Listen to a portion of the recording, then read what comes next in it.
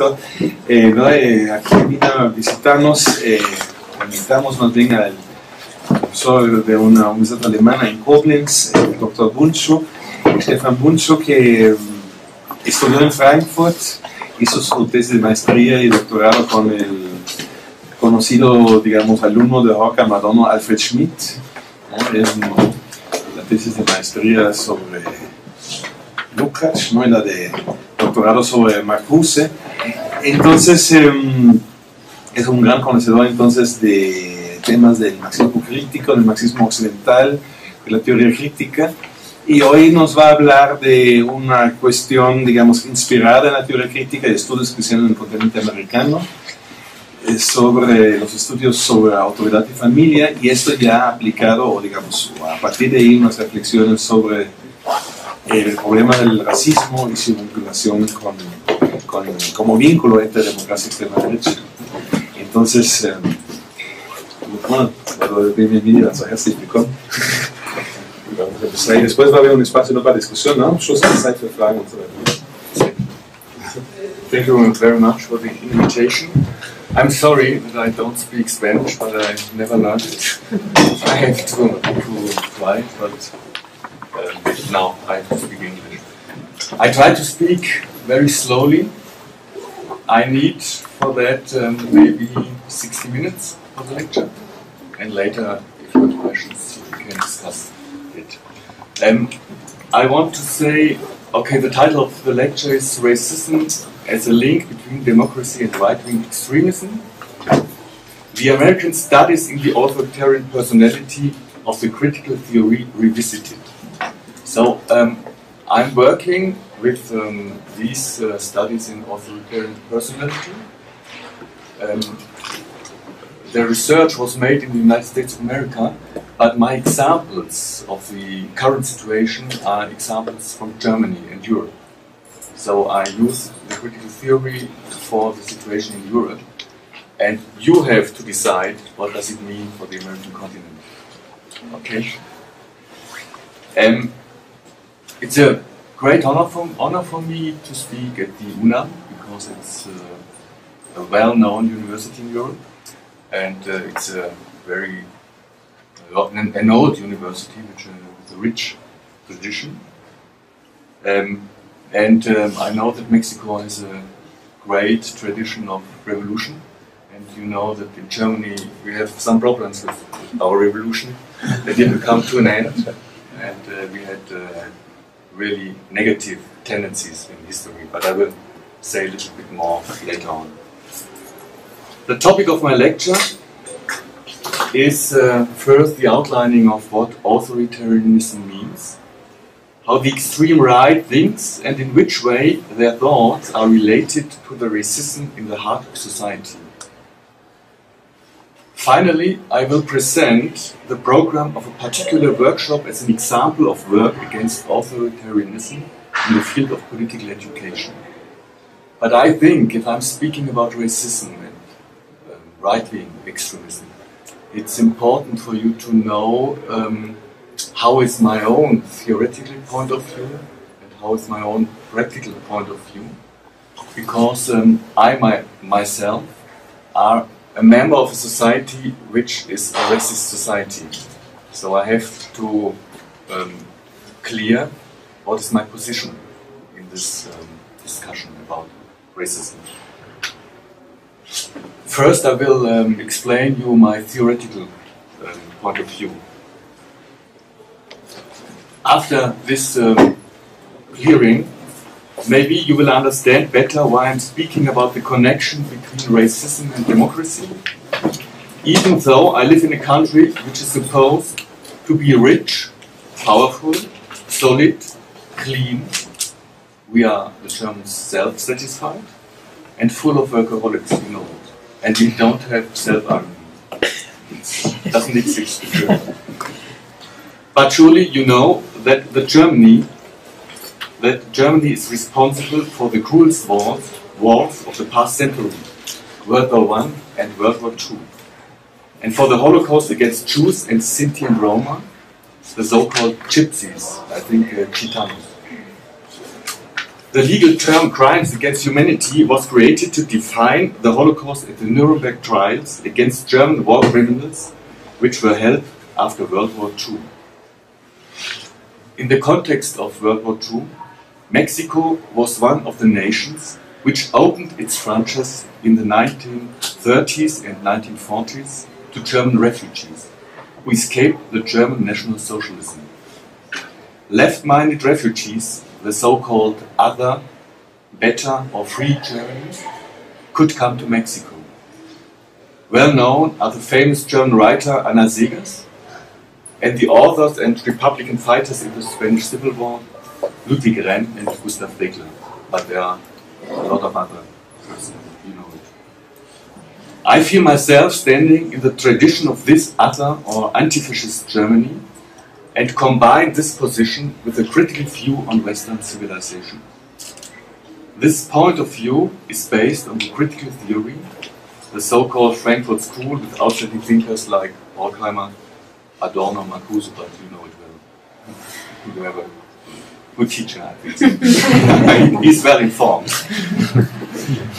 They called themselves dialectical thinkers, which means they work intellectually with the tools of enlightenment against the destructive tendencies of enlightenment. They did not want to distinguish between a good and a bad Germany or a good and a bad Western tradition, like the Marxist philosophers Ernst Bloch and Georg Lukács did it. The Frankfurt School argues that destructive tendencies are deeply inscribed in Western enlightenment, while from a theoretical point of view, I share the position of the Frankfurt School. From a political point of view, I rather agree with Bloch and Lukács on their description of the two paths for mankind, the path to freedom and the path to destruction. Antonio Gramsci and Max Horkheimer used the same expression to describe their skeptical position in theory and their more optimistic position in practice. They called it theoretical pessimism and practical optimism. So this is my theoretical point of view.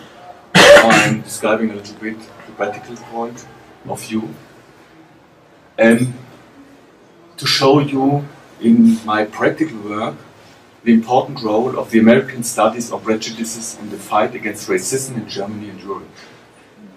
I'm presently working as a professor on child and youth services in the Faculty of Social Sciences at the University of Applied Ciences in Coblenz, Germany. My subjects of teaching are the living conditions of young people, their attitudes and behaviors, especially in the field of discrimination, youth violence, stereotypes, and racism prevention programs. Before teaching at university, I worked for 10 years as managing director of a German center against racism and anti-Semitism. In those 10 years, I learned many things about anti-democratic, right-wing tendencies in Germany and Europe.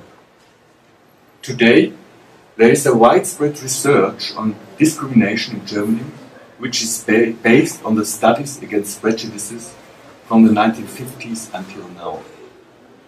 Two crucial texts about prejudices, published in that decade, are still considered classics for the discussion about the subject.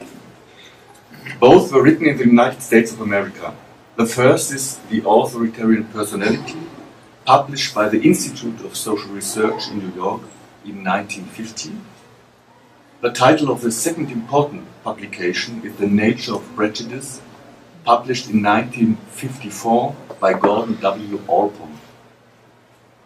At the latest, since the critique of intolerance, superstition and fanaticism by the famous French encyclopedists in the century of enlightenment, I mean such philosophers like Denis Diderot or scientists like Jean Léron d'Alembert, there exists a systematic critique of prejudice.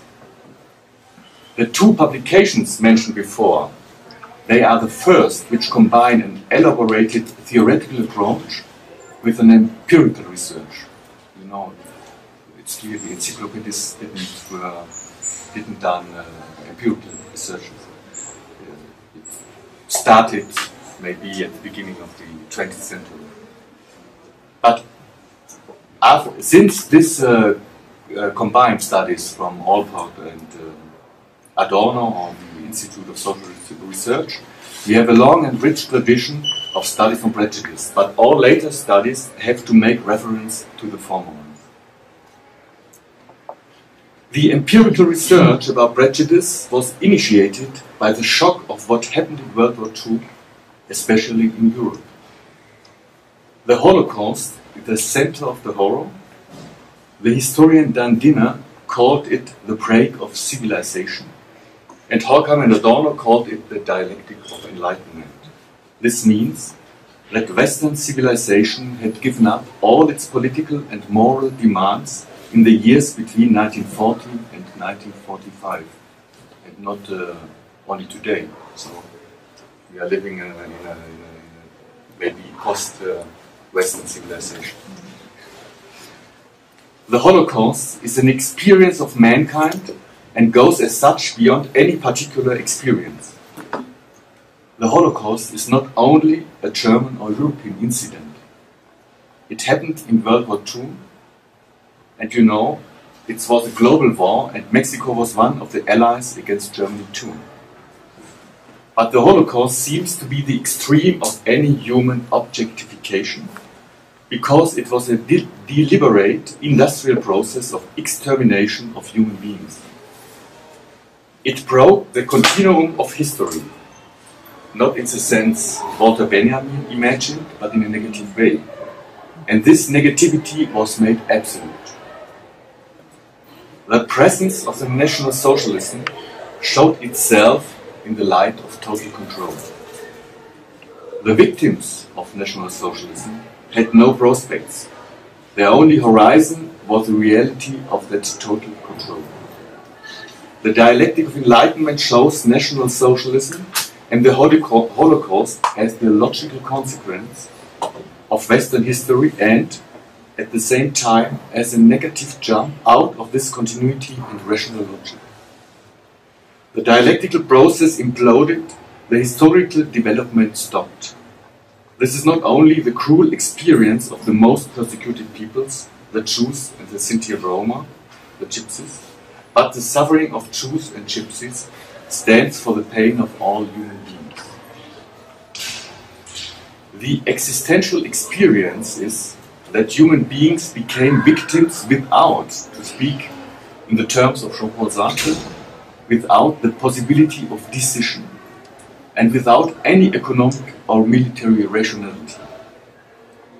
Unlike the Jews and the Gypsies, the political enemies of National Socialism were, quotation marks, privileged in relation to Jews and Gypsies. They were privileged to decide freely if they wanted to fight National Socialism or not. This is the stigma of the following generations of the victims of the racist persecution. This experience separates fundamentally Jews and Gypsies from the political victims of the Nazi regime. The decision to be with or against Nazism was each person's own option. But as a Jew or a Gypsy, no one was free to choose whether or not to risk being mistreated and killed, for this was the decision of the Germans. If they decided that you were a Jew and a Gypsy, or a Gypsy, your own opinion and identity didn't matter. This negates the philosophical term of possibility in a real, practical way. It challenges the human existence itself. Today, Western societies, and by that I mean especially Western Europe countries like France, Italy, Germany, Great Britain and the United States of America, believe that their democracy rejects racism and discrimination. But this, I think, is sheer ideology. The sociologist Howard Winant argues that, I quote, "Today racism operates in societies and institutions that explicitly condemn prejudice and discrimination." End of quotation. In this context, it is interesting to note that the empirical data of the first studies on prejudices and against racism were gathered from the population of the United States of America. The type of the authoritarian character is not extracted from the fascist German people, but from ordinary citizens in the United States of America. So this is the link between right-wing extremism and the normality in the democratic society. So I will now clear a little bit the question, what does authoritarianism means?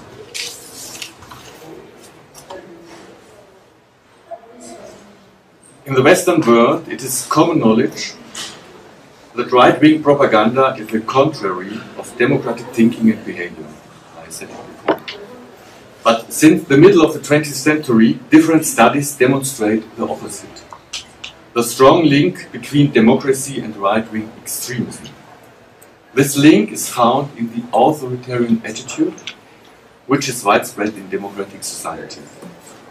Adorno's statement that fascist tendencies inside democracies are more dangerous than fascist tendencies against democracy is still valid in our days.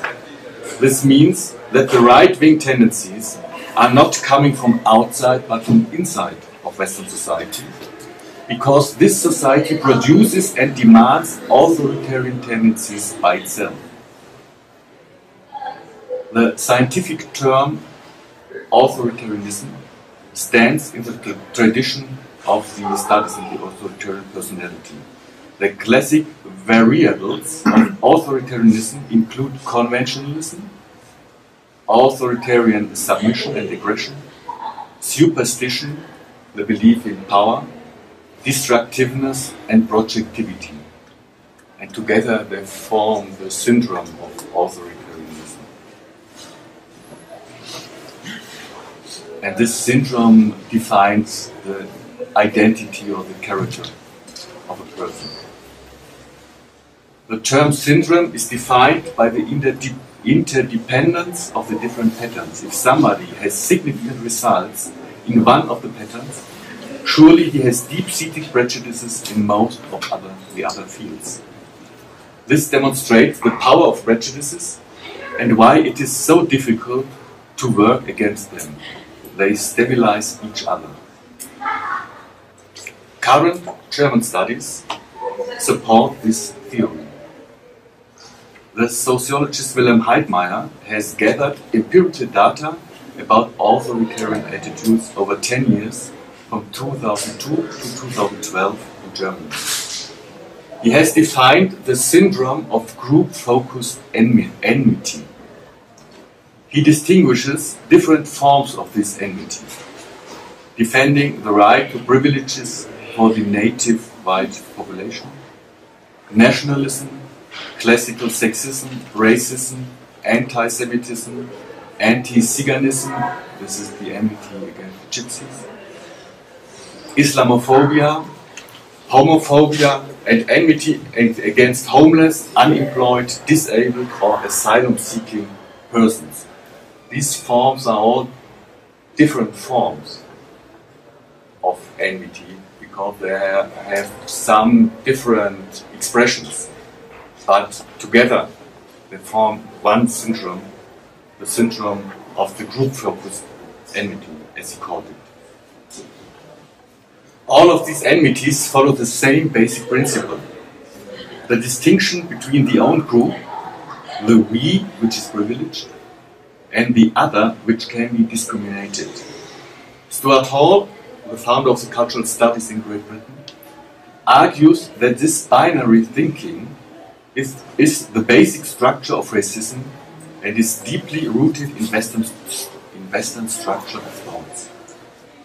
Heidmeier refers to the ideology of prosperity as the common ground of the different enmities.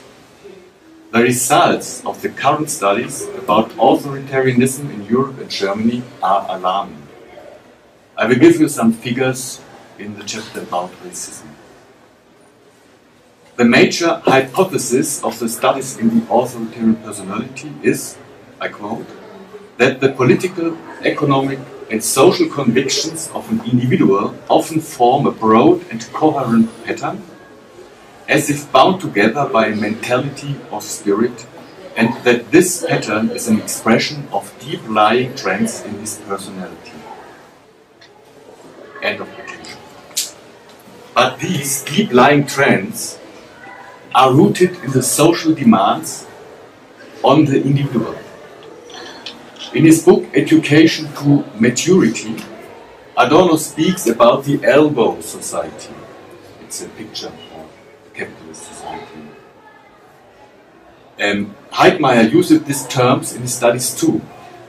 It means that one fundamental principle of capitalist societies, that we all compete against each other, produces hate and indifference against others. The hate will be transformed in discrimination and violence, mainly performed by groups which are united only by the common hatred of others, but without any real solidarity within the group. And this is a sign of the right-wing extremism. They don't know solidarity. They are built only as a group against others, and in the fight, in the destructive fight against others. They don't use and they don't understand the term solidarity. So what does right-wing extremism mean? Right-wing extremism is one of the strongest forms of authoritarianism. More or less, since the reunification of Germany, there exists a greater discussion about right-wing extremism in Germany and Europe. Empirical studies show that today between 8 and 10% of the German people are convinced right-wing extremists in attitude, not in action, but in attitude. Many more share some of their views. A group of political and social scientists elaborated a definition of right-wing extremism which distinguishes between right-wing attitudes and behavior. The behavior is partitioned in one form is the protest. It means that you may be walking with right-wing extremists, but it's not necessary that you are a convinced right-wing extremist. So you can be somebody who walks with them only. But this is an interesting question for the analytics, to understand who is a convinced right-wing extremist and by which persons is the ideology not a closed ideology, so you can break it with other arguments. We have the protest, we have the behavior in elections, we have the participation. This is a stronger form to participate in right-wing extremism. Then we have the membership in parties or in comradeships. These are stronger forms of brutal right-wing extremism in Germany. And you have the violence or the terror as a special sign of right-wing extremism. But not violence. The violence of the right-wings is terror. It's not violence, it's terror. So we have to distinguish in the term of violence. You know. The attitudes are a strong nationalism. This means you think your nation is better than other nations and has the right to dominate other countries. Social Darwinism is the central point. It speaks, this social Darwinism means there's a slogan, this is the survival of the fittest. They think about the survival of the fittest. This is a wrong transition from Darwin's theory of nature to society, and it's called a natural fallacy, or you can call it a natural fallacy. They don't think it's right. The Nazis and many other people think that only the fittest, understood as the most powerful, will survive in society. And they argue that this pseudo-natural law is morally good. Then we have, as an attitude, anti-Semitism. this means the enmity against Jews because they are Jews. Adorno calls it the rumor about the Jews, and I think this is a really good definition of anti-Semitism, because it has nothing to do with the real life of Jews, but only with the abstract imagines from the anti-Semitism. And it's really abstract and pseudo-concrete. So the term rumor defines anti-Semitism exactly. Racism is a central point.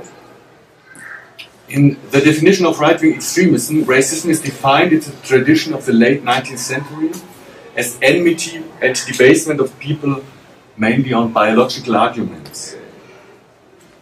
But I think, and I will explain it later, that today the term racism is a little bit broader.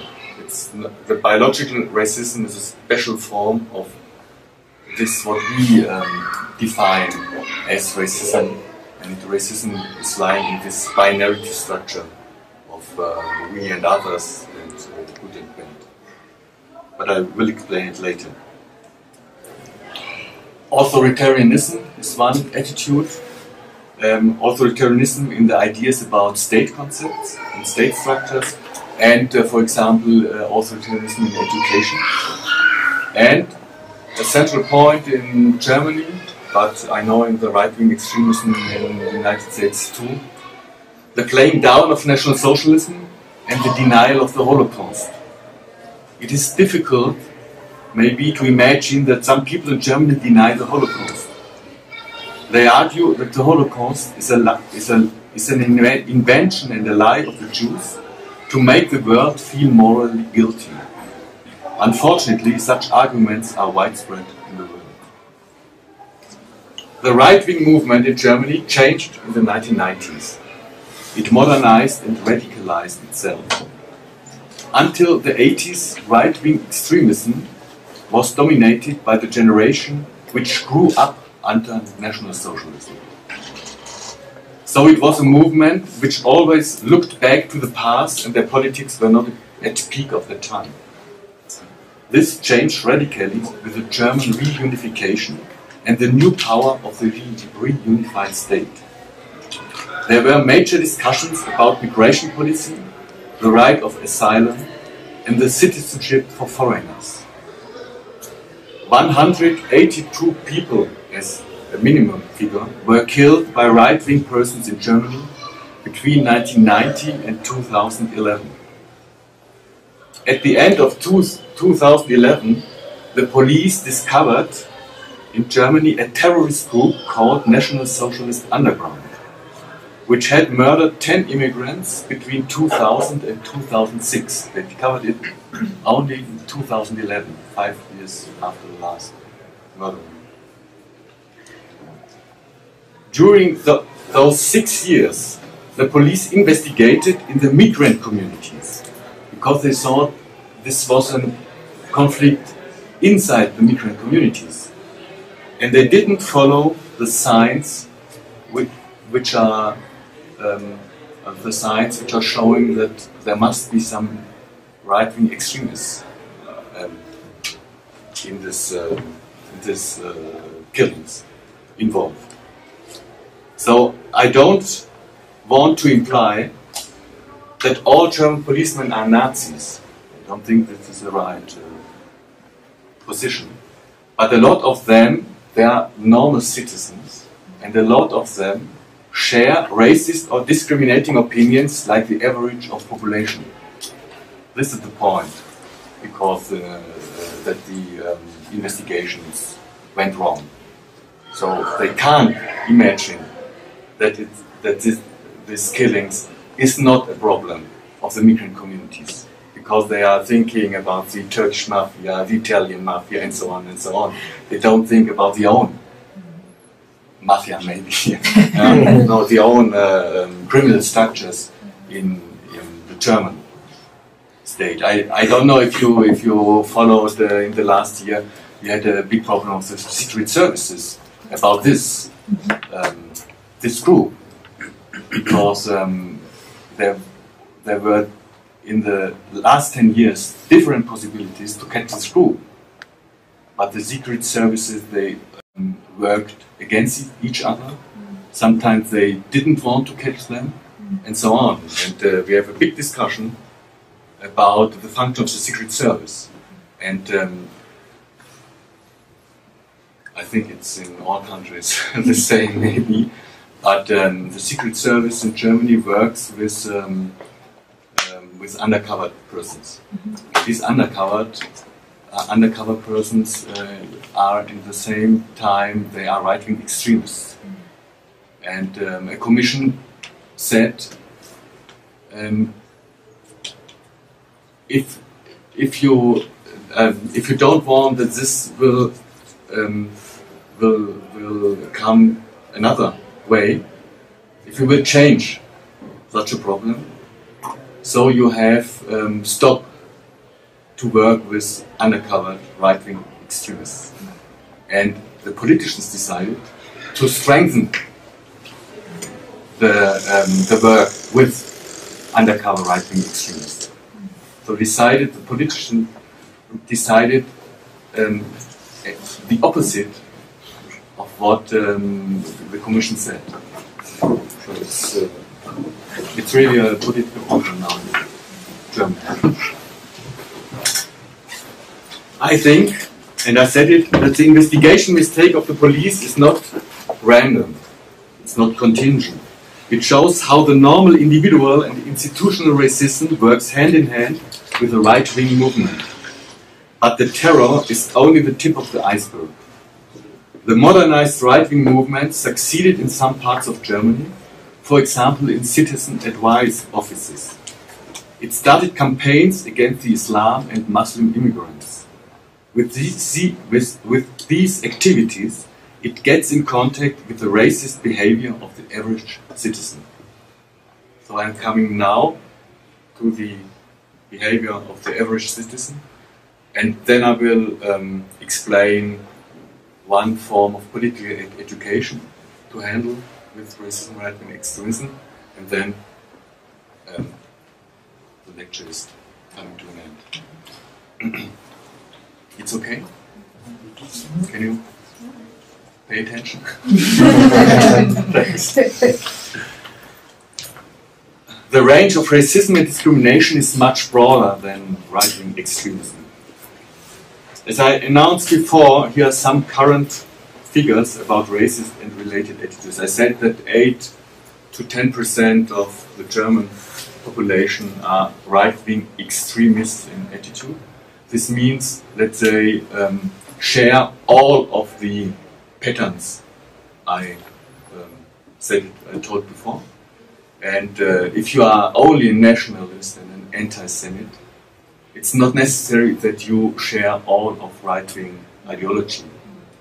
But there are connections in these lines, and this is the problem, I think.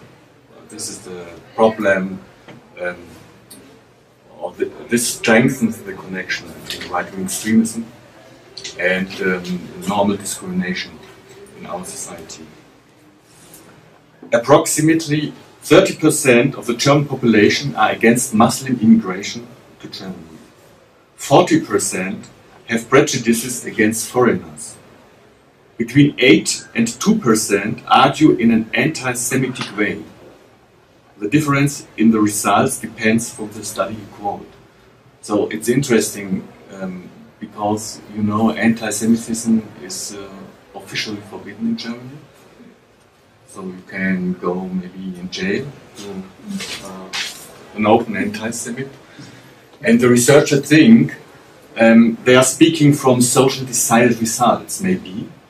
And so the researchers say maybe the anti-Semitism in Germany is much higher than the figures show. Approximately 12% share biological racist arguments. The current critical theory of racism defines an argumentation as racist not because it is based on a biological argument, but because of the binary structure of the argumentation, which is more widespread than the biological argumentation, as I mentioned before. Robert Miles distinguishes three steps in a racist construction. On the first step, racism is defined through its fundamental structure, the binarity between the we and the other. On the second step, different values are assigned to the constructed group. And these values are opposite. The values of the we are good, the values of the other are bad. We are white, the other is black. We are rational, the other is emotional. We are civilized, the other is uncultivated, and so on. On the third step, the ideological structure of racism is completed with the creation of a hierarchy of groups based on group values. It is important to understand that these three steps are only distinguished analytically and not historically. So it's not following the history of societies, it's only an analytical distinguishing. Racism is not only an ideological form but a social structure as well. It's not only a prejudice but also a powerful social and global system to dominate the world. Right-wing extremists always claim when they attack other people that their actions agree with the unspoken opinion of the majority, and the surveys confirm it. Therefore, when we discuss right-wing extremism, we cannot ignore racism and related patterns at the heart of society, because they are the link between the normal, which I call in Western countries the democratic citizens, and state, and the right-wing extremist behavior and state concept. So, what can we do against this connection? And how can we work against right-wing extremism and racism? This is a complicated and broad question. I can try and answer only, or I will try and answer here only in the field of education, because I'm working in this field now. But it's a question of all levels of the society. So it's not only the level of education, it's not only the level of policy or so. So you have to work where you stand against racism.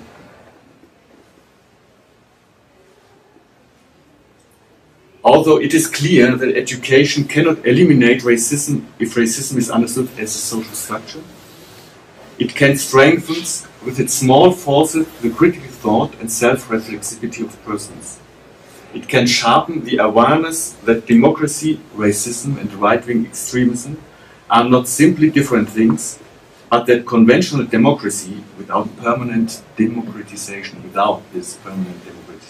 know, from Marcuse and others, they're speaking that the democracy has to revolutionize itself always, and will not be, if we have only conventional democracy, it will not be the opposite of right-wing extremism. And so you can see in the studies in authoritarian personality, there are different types of authoritarian characters, and there exists on the democratic side a conventional type of democrat. But this conventional type is only a democrat when his society is a democracy, and so he changes his mind when his society changes. And this is the point which happened in the year 1933 in Germany. So you had different democrats there. You have not many different. That's right, in Germany in the 20s. So it was told it was a republic without republicans, right? But the Republicans who lived in Germany, they changed their mind after 1933.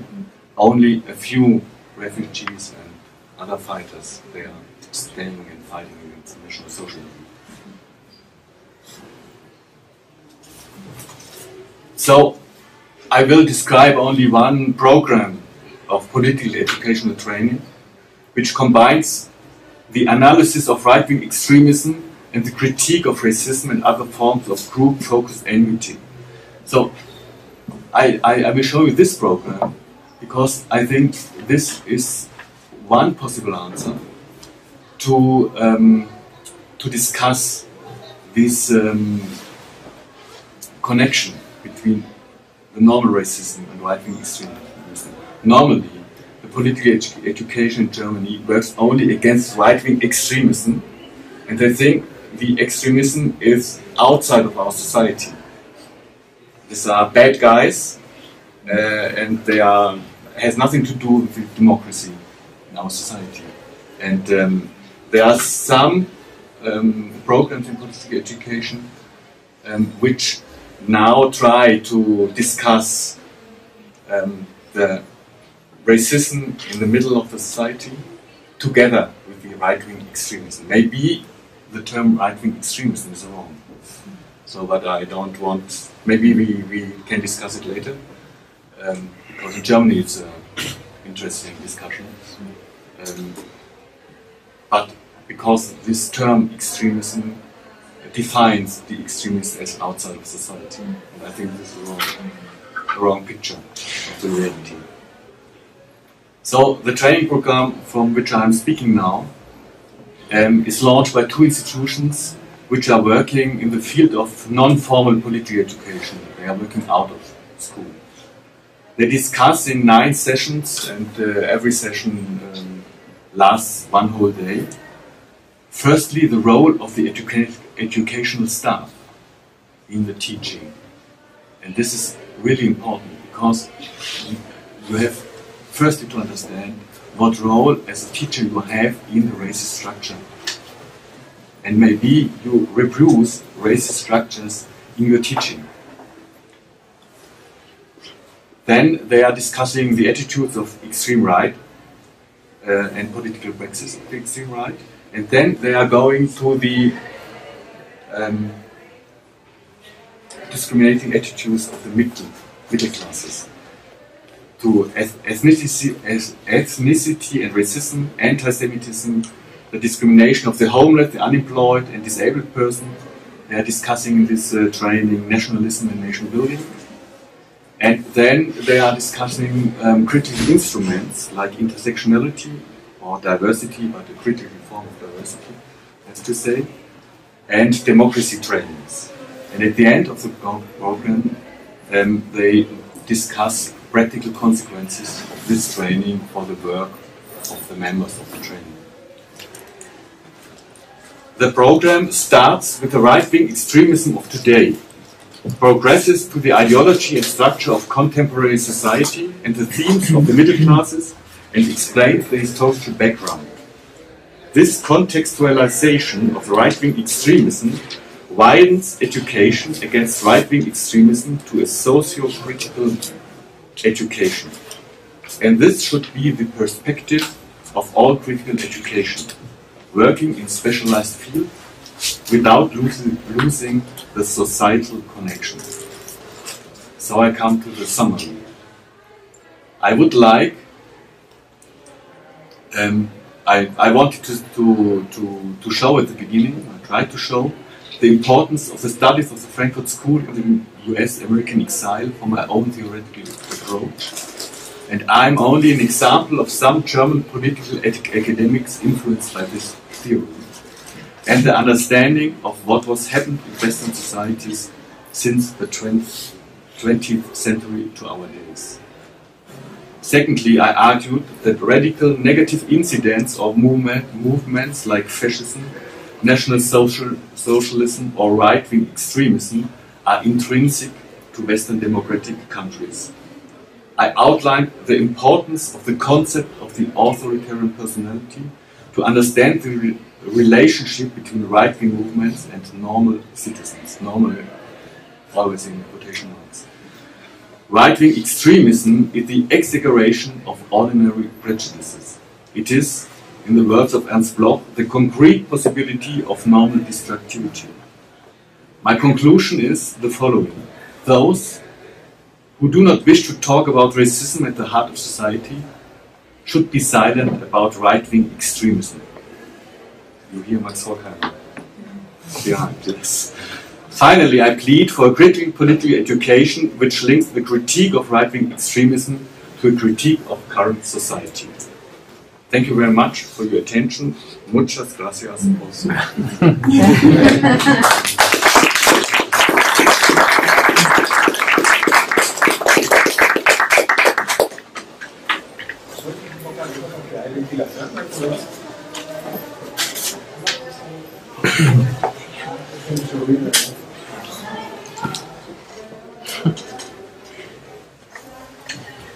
So, please.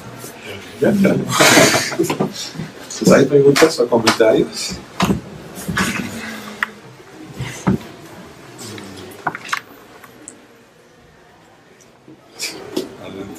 Okay, thank you for your lecture. It was very, very interesting. There's many things to discuss from what you said, but I would like to begin with a question. There's this study about the psychology of the masses under fascism in Germany, made by the famous Marxist psychoanalyst Wilhelm Reich. Mm-hmm. Probably you have heard of him. And I know it, Psychology of the Masses. Yeah. That was the title. Yeah, so, well, among many things, he describes the problem of fascism and authoritarianism in German society previous to World War II, and inside the authoritarian structure of the German conservative family.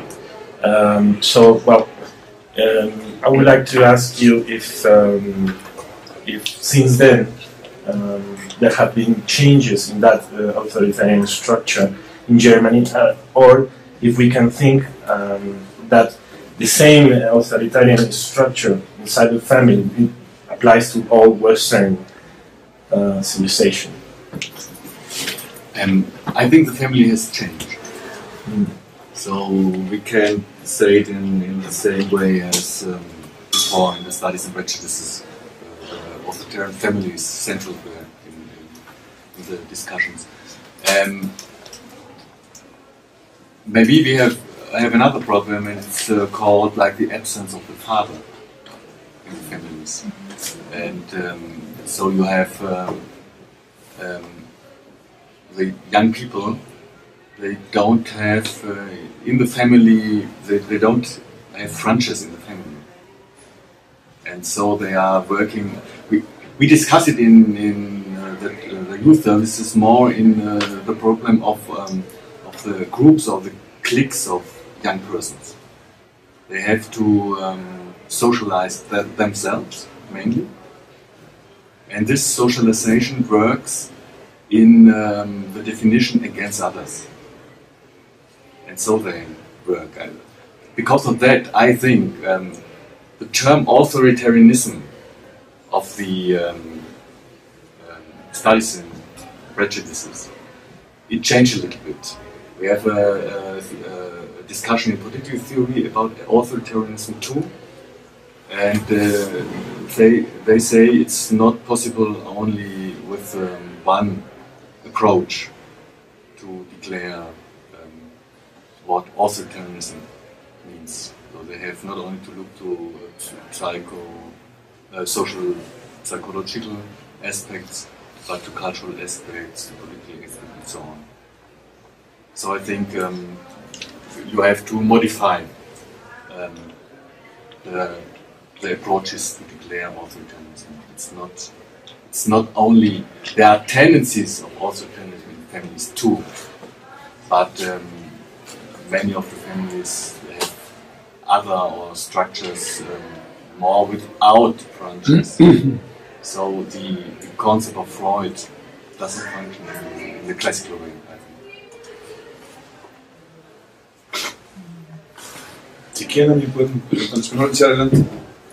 Speaking about the possibility of education to eradicate racism, I'm interested in this program that you mentioned, program of political education.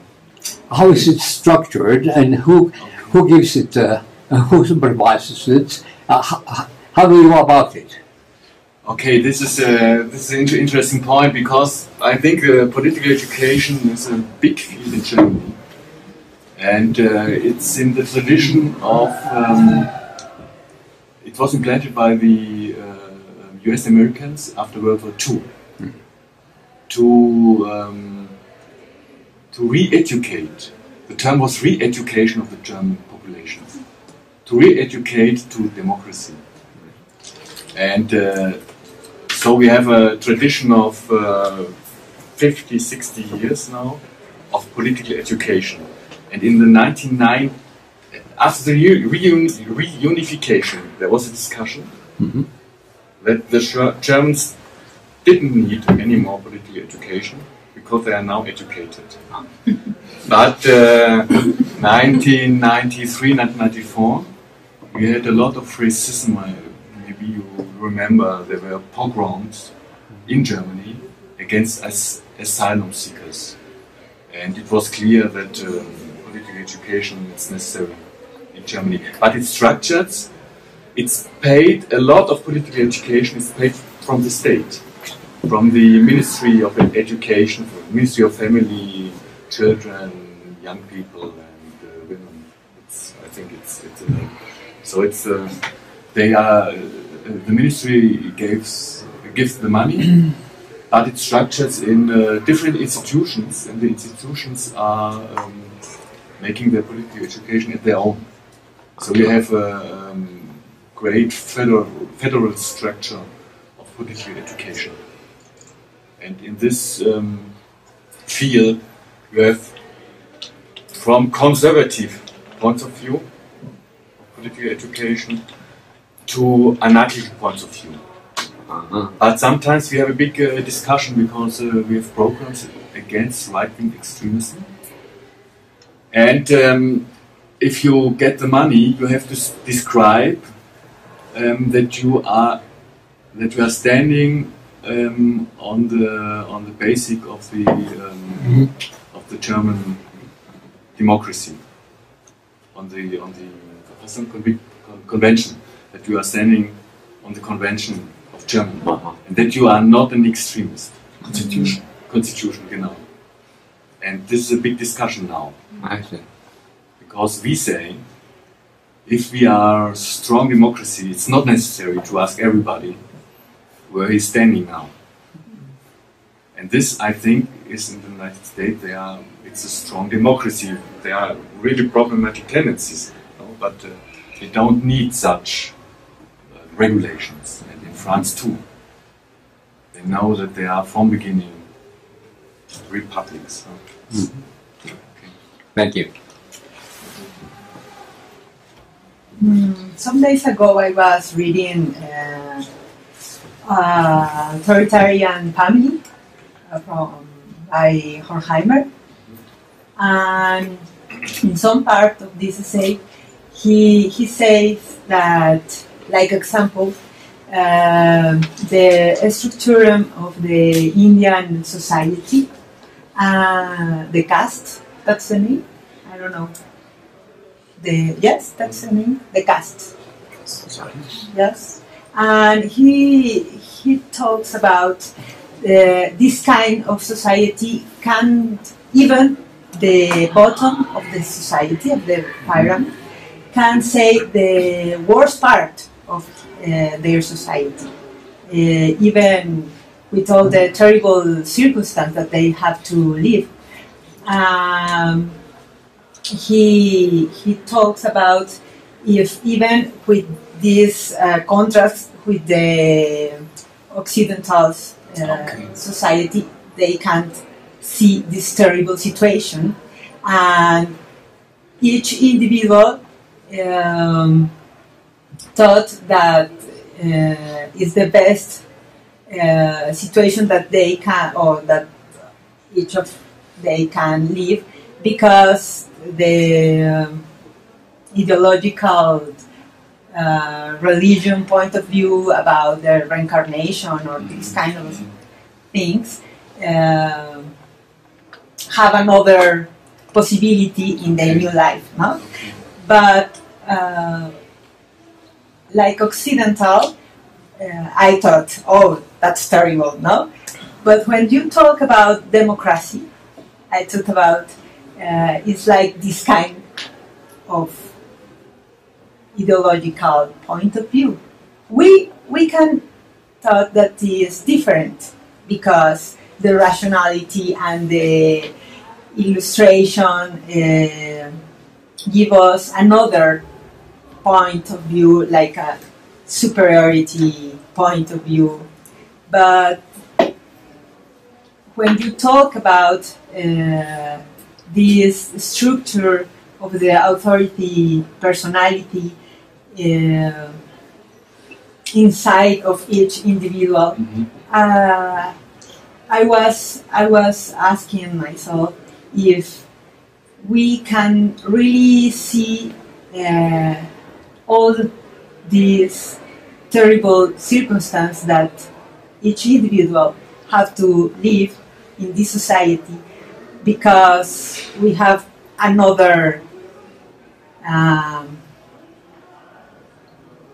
I don't know how do you say that, like a veil.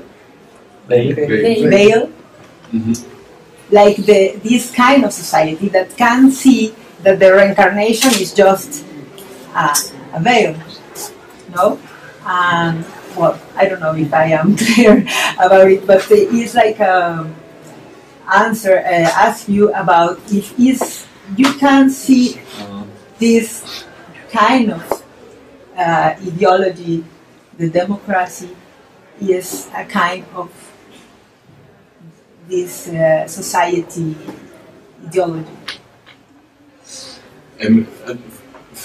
I want to say two things. Firstly, I'm a little bit skeptical about the centering the discussion of authoritarian personality to the individual aspect. So this would be a part of critique of mine on the critical theory studies at this point, because and this is the discussion in the modern racism theory, that it's the whole is social structure which constructs racist society, and it's not only individual behavior. So I will make a critique to this, or maybe the critical theory at this point can read a little bit like individualism. Yeah? So I think family structures are important, but it's not the heart of our society. It's a part of our society. So you have to research about it, but it's not the center. Family, to understand family as the center of our society, I think this is ideology of the conservatives. The other point, if I understand right, I don't know exactly, because I think a little bit, and at this point I'm nearer to the critical theory or to my user. I think that the Western civilization and the process of globalization is really strong, and so we have a lot of differences between the different parts of the world, and I see it from the next city. It's different to my city, but I see also the big trades, and I see the same cars on the street, the same in the form, organization, and so on. And so I think we are living in only one world, and I don't know if we have. Or it's a difficult question to ask. What is outside? What is outside of this globalized culture now? And I don't know exactly if this point which you said is a religious point.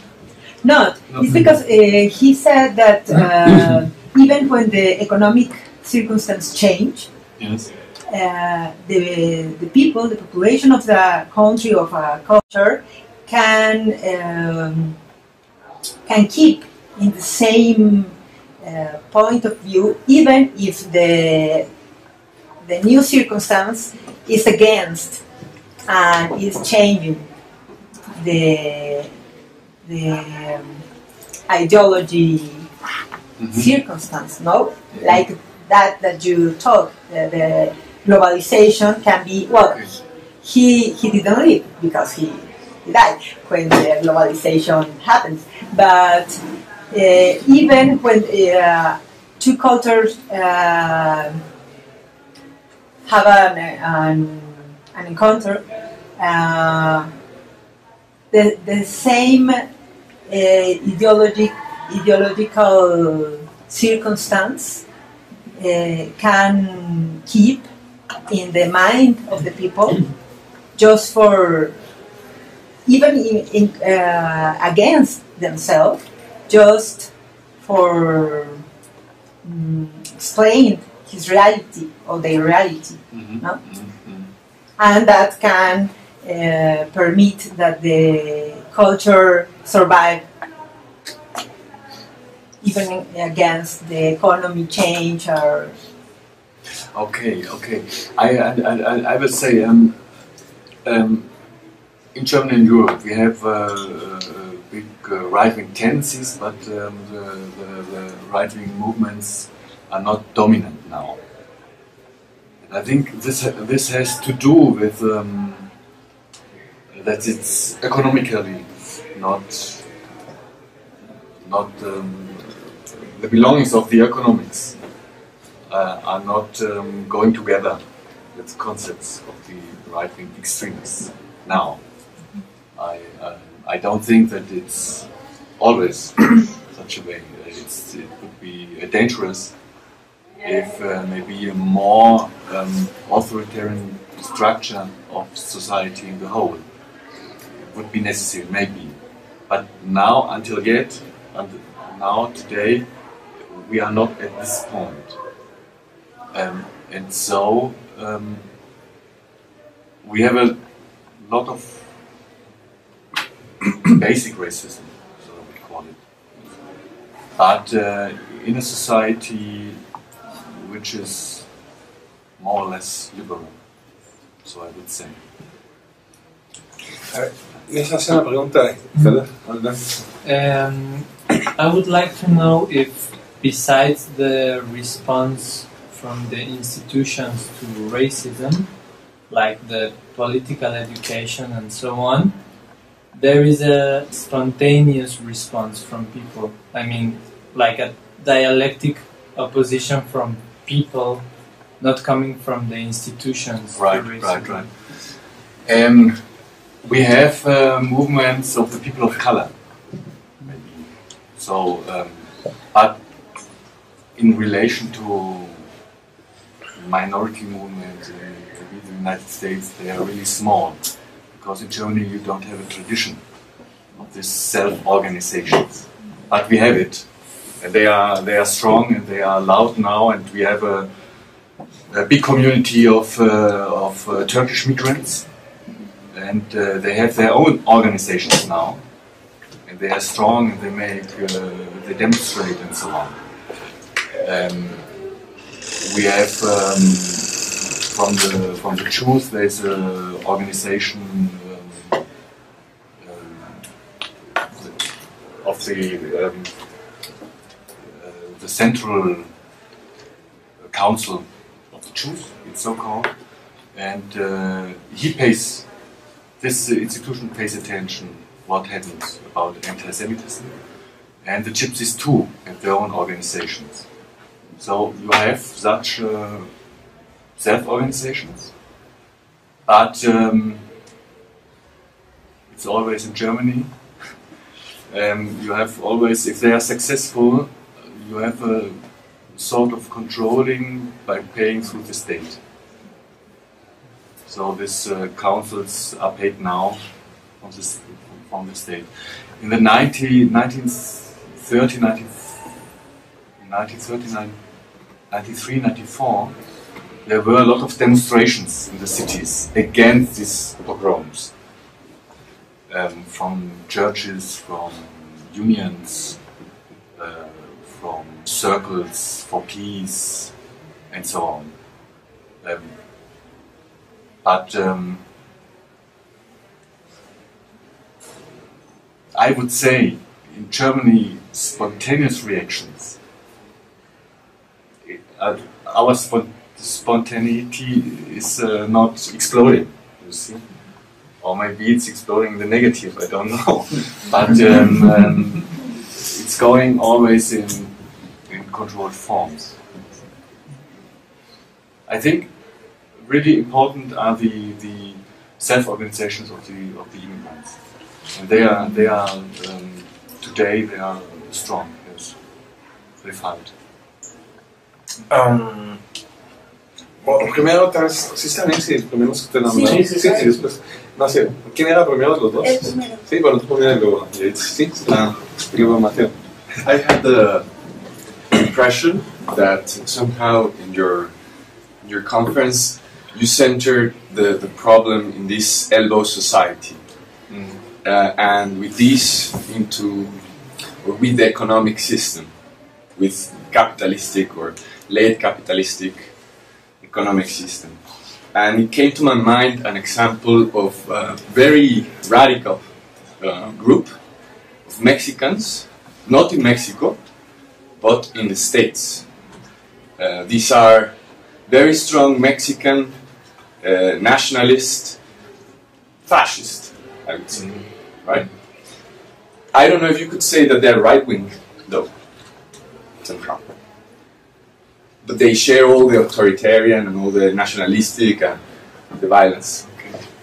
And in Italy also, I knew groups that consider themselves left-wing, but somehow worked with this authoritarian, power-oriented kind of natural selection system to enter to the group. And once you enter, then there will be a lot of solidarity, somehow, for some form of solidarity. And also the right-winged Italian groups promoted themselves as being very solidar to those who somehow share their opinions. So my question has to do somehow with what Horkheimer and Adorno expose in their chapter of anti-Semitism, because I feel that the problem is moved back to a perception problem, and more related to what you say about Robert Miles, about this structure of we and others, move to the perception, or to this even further back interpretation of these processes of sedimentation and hardening of the structures in like Deleuzian terms, in terms of Gilles Deleuze, of these micro-fascisms that can be even interpreted or explained as layers that just, like geological layers that somehow harden and become like cancer layers that expand. But in general, it's related to some binary form of organization, of thought and reflection. And binary systems, I'm about to finish, and just I want to hear what you have to say about it, always have a state of exception included. And this connects me to my interest in Agamben, in Giorgio Agamben. I don't know if you know his thought. But the problem is that then you are accused of somehow anthropologizing the problem and ontologizing the problem and so on and so forth. So could you comment on this? Is there something rings in any sense? Okay, I would say I will not decide for one theory or the other theory in the discussion about racism, because I think it's a real complex subject, and I think we have such. We can say that in your behavior you have with your socialization you have some behaviors, attitudes, and so on. You can't change it in every situation. It not only depends about the changing of circumstances, but you have such a part like a character. But I don't think that this character is such stable as the older critical theory thinks it. So you heard it. I'm arguing with different theories in this part now, because I think that this for me is a question in Germany, and I try to solve it a little bit. The discussion about racism, the critical theory doesn't play a big role in Germany. And I'm answering always why that. The reception is mainly the cultural studies and the post-colonial studies. And for me, these studies, they are important studies about racism, but for me they are a little bit, they are voluntaristic in their politics. So because they say it's representation, it's imagination, it's symbolic, and so on. Yes, and I think it's more materialized than the cultural studies think, but it's not materialized in this Freudian forms.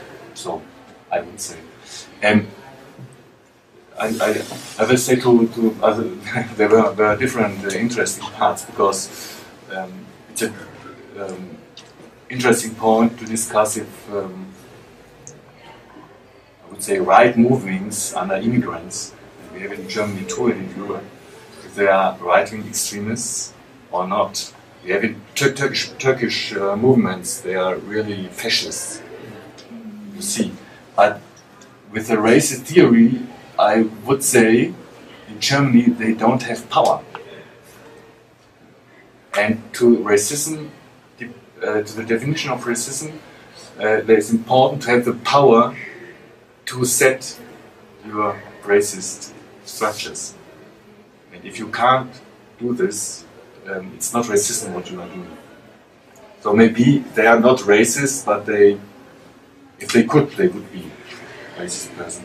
And the second point, we have different, we have many researches about how came people into right-wing extremist movements and how goes they out, or how went they out. And it's always the same point. They went in mostly between the age of 13 and 15, or 13 and 16, very young. About music, about some events, the ideology wasn't really important. And they walked out with maybe 28, at the age of 28, 30, and so on, because they experienced that there wasn't any solidarity in their groups. So I think this is important, because right-wing extremists and clique structures always they promise that there is a big solidarity, but its function, if the group has the first problem, the solidarity is going away. Okay, I have two questions. You said that you are not starting the argument about this structure in the individual, and I agree. It's a globalization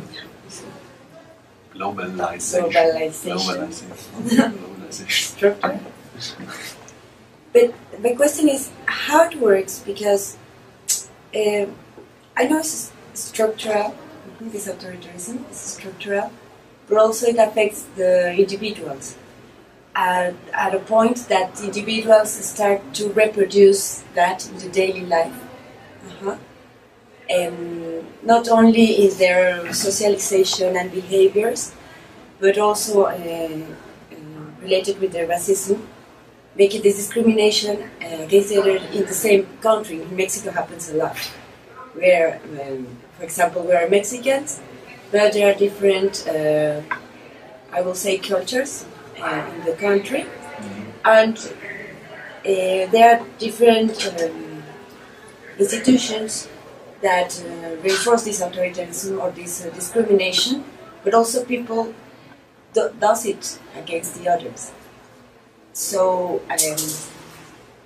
how would be this relationship between the structural authoritarianism and the concrete individuals that are in the middle of that structure?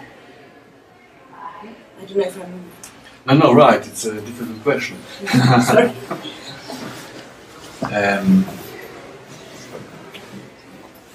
Classically, you say your first socialization is in the family. The second one is on the next level is your peer group, people in the same age as you. And the third one is society as a whole. And I can explain it in Germany. The children are coming to the kindergarten now early, in the first year, the second year. So the family, the influence of family, I think it's important, yes, but it's smaller than before. And then it's important what happens in the kindergarten, what happens in the school structure. And here we can see the structures in the education of the kindergartens, in our school education. We have strong forms of authoritarianism. Because nothing is, it's pseudo-democratic forms. And this is I think this is one of the biggest problems. If you learn democracy as not a real democracy, but only we have it's a love word, participation. I think participation is not real democracy. But in school, in the scout movements and so on, we all talk about participation. And this is a reduced form of really democratic participation. And so I think the tendencies are that the direction of society, and this has maybe strengthened the theory of the critical theory today, is more direct. And yes, I think the family, for me, the discussion about family, I think it was formally right. It was interesting. The authoritarian character was important. I don't know if you know the beautiful novel Der Untertan from Heinrich Mann. He describes in this novel the one person and the main actor. It's the authoritarian person, really. So you have to read it. I think it's translated in Spanish. It's really famous, but it's written in 1924, 1925. And this character is socialized totally in his family. And this, I think, has changed. Because it's direct to society. Or more direct. Okay. Thank you. And you have talked on... Sorry. You have talked a lot about racism, but what about the other victims of right-wing extremism, for example, you know, communists, homosexuals, homeless, disabled people. As you probably have heard in Norway, there was a huge slaughter of young people who were social democrats. Right. By this guy, which last name I think it was Breivik or something. So you see, it's quite interesting because in this moment of crisis in Europe, the expression of right-wing extremism goes not only against immigrants or Right. it goes against their own citizens, you know, their own people, just because they think they have other political views or any other sexual preference or so on. So in this, maybe we should think the broader concept not only of racist motivations, but also political motivations, sexual, or I don't know, religious motivations inside of this kind of hatred that englobes right-wing extremism. Oh, right. Okay. At the first, I'm defining racism a bit broader.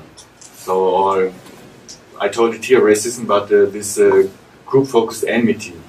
There are homophobia and so on, part of it, and there's a structure like in racism too. Not the same, there are differences, but Heidmeier calls it the same ideology. And I see a little bit a difference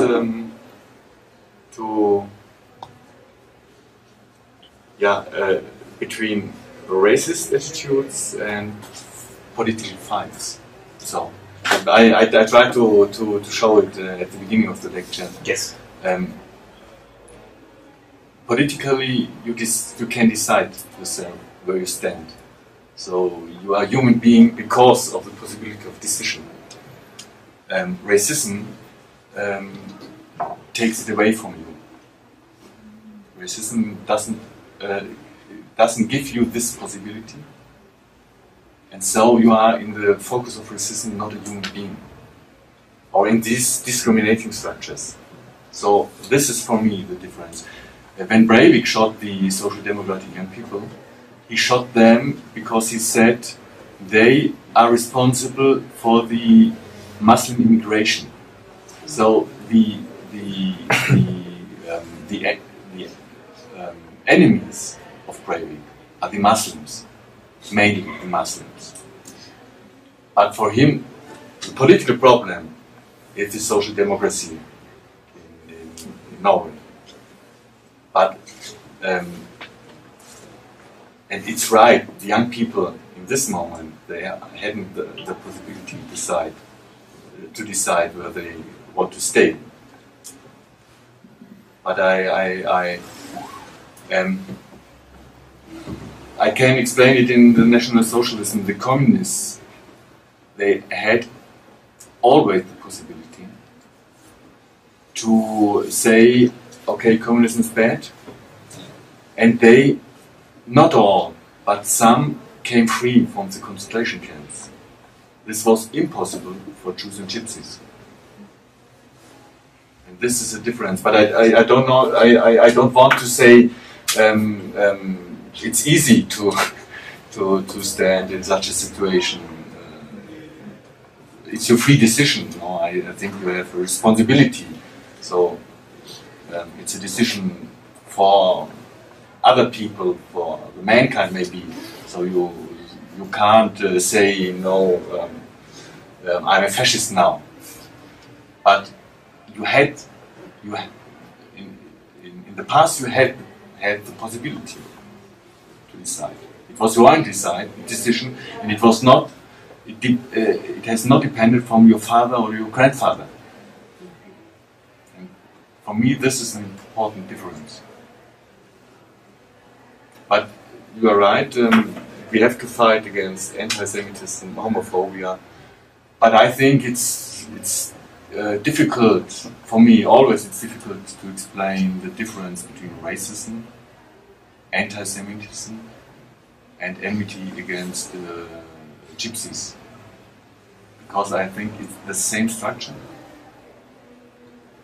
but differs in the history, maybe, and the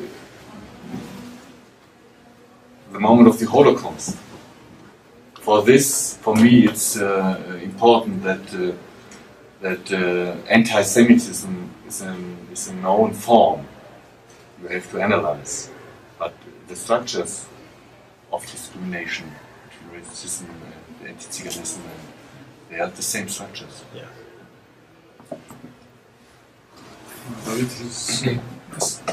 The question is, how far does the relation between fascism or racism structure of society and democracy goes?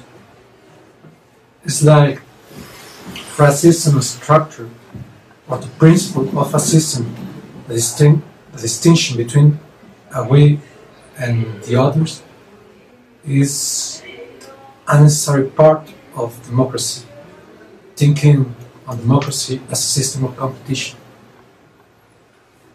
Or is this going too far?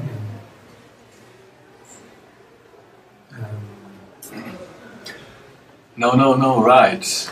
Because I said the binary thinking, thinking in two poles, is the structure of Western thinking. So it's impossible to go out of this structure, and so at the beginning the Western thinking is a racist thinking. So this is how we are to understand real democracy. Can we use the term? Yes, because the difference, and this is Stuart Hall tells it. I think it's a good point. He says you have not only white and black, but you have different grays. Between white and black, different colors, and maybe it's necessary, or you can't think in the Western tradition. I don't know other traditions. You can't go out of this binary structure, but you have to reflect this binary structure always. And with this reflection, you can come to thinking forms and society forms which are always maybe thinking in groups, but not in focus groups. And I think this is the approach from intersectionality and so on. That it's important to have in mind that groups always are changing. So it's not a problem that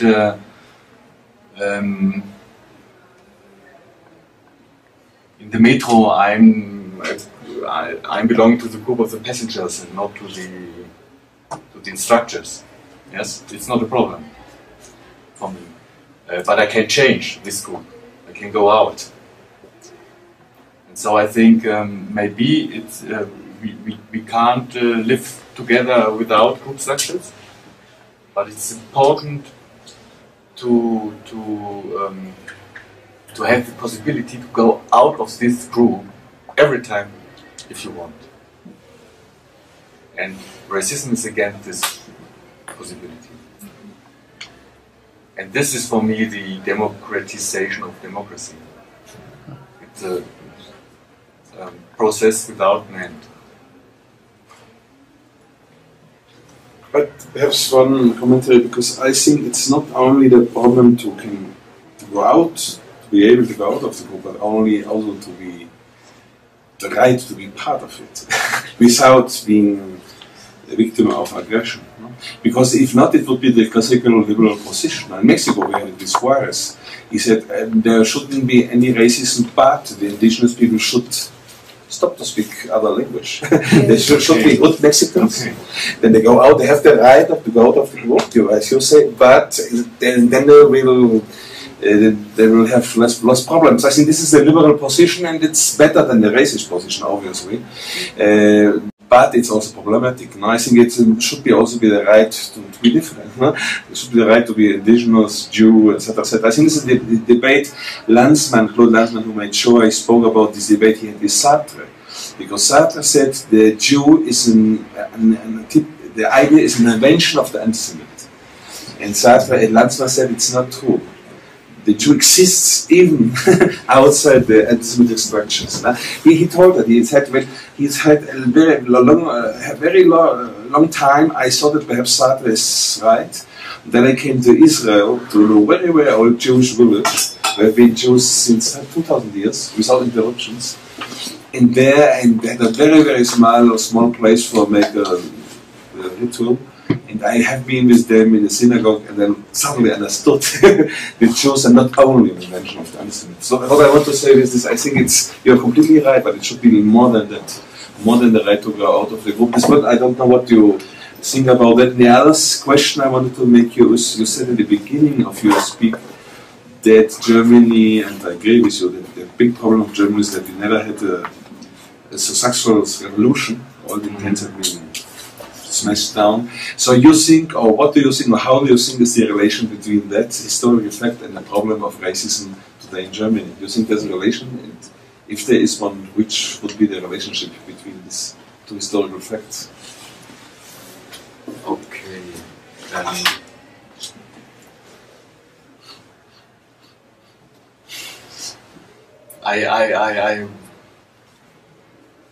The title of my lecture, the title belongs to the actual discussion in Germany that we are working against racism in society, and if we speak with the politicians, they don't understand what we mean, because they think, okay, this is the problem of the right wings, and we are fighting against right-wing extremism too. And this, not to understand that racism is not only the biological, classical racism of the end of the 19th century. This has to do with the National Socialism. So, for me, it's more important in our discussion about racism that happens the National Socialism, and this has to do. That National Socialism has to do that we didn't have a revolution, but our society and this has to do with the term right-wing extremism. It's the wrong term, because extremism says that it's outside, it had nothing to do with us. And if you speak about racism, it's always scandalized, because in Germany they will not understand that it's in the structure of our society. It's always racism has always to do with the right wing and the National Socialism. So for the politicians, it's easy to do the racism to the side. So I would say. Another point, okay, it's right. We had in Germany until the year 2000, we had the jus sanguinis for the citizenship. Yes. You know, it means if you are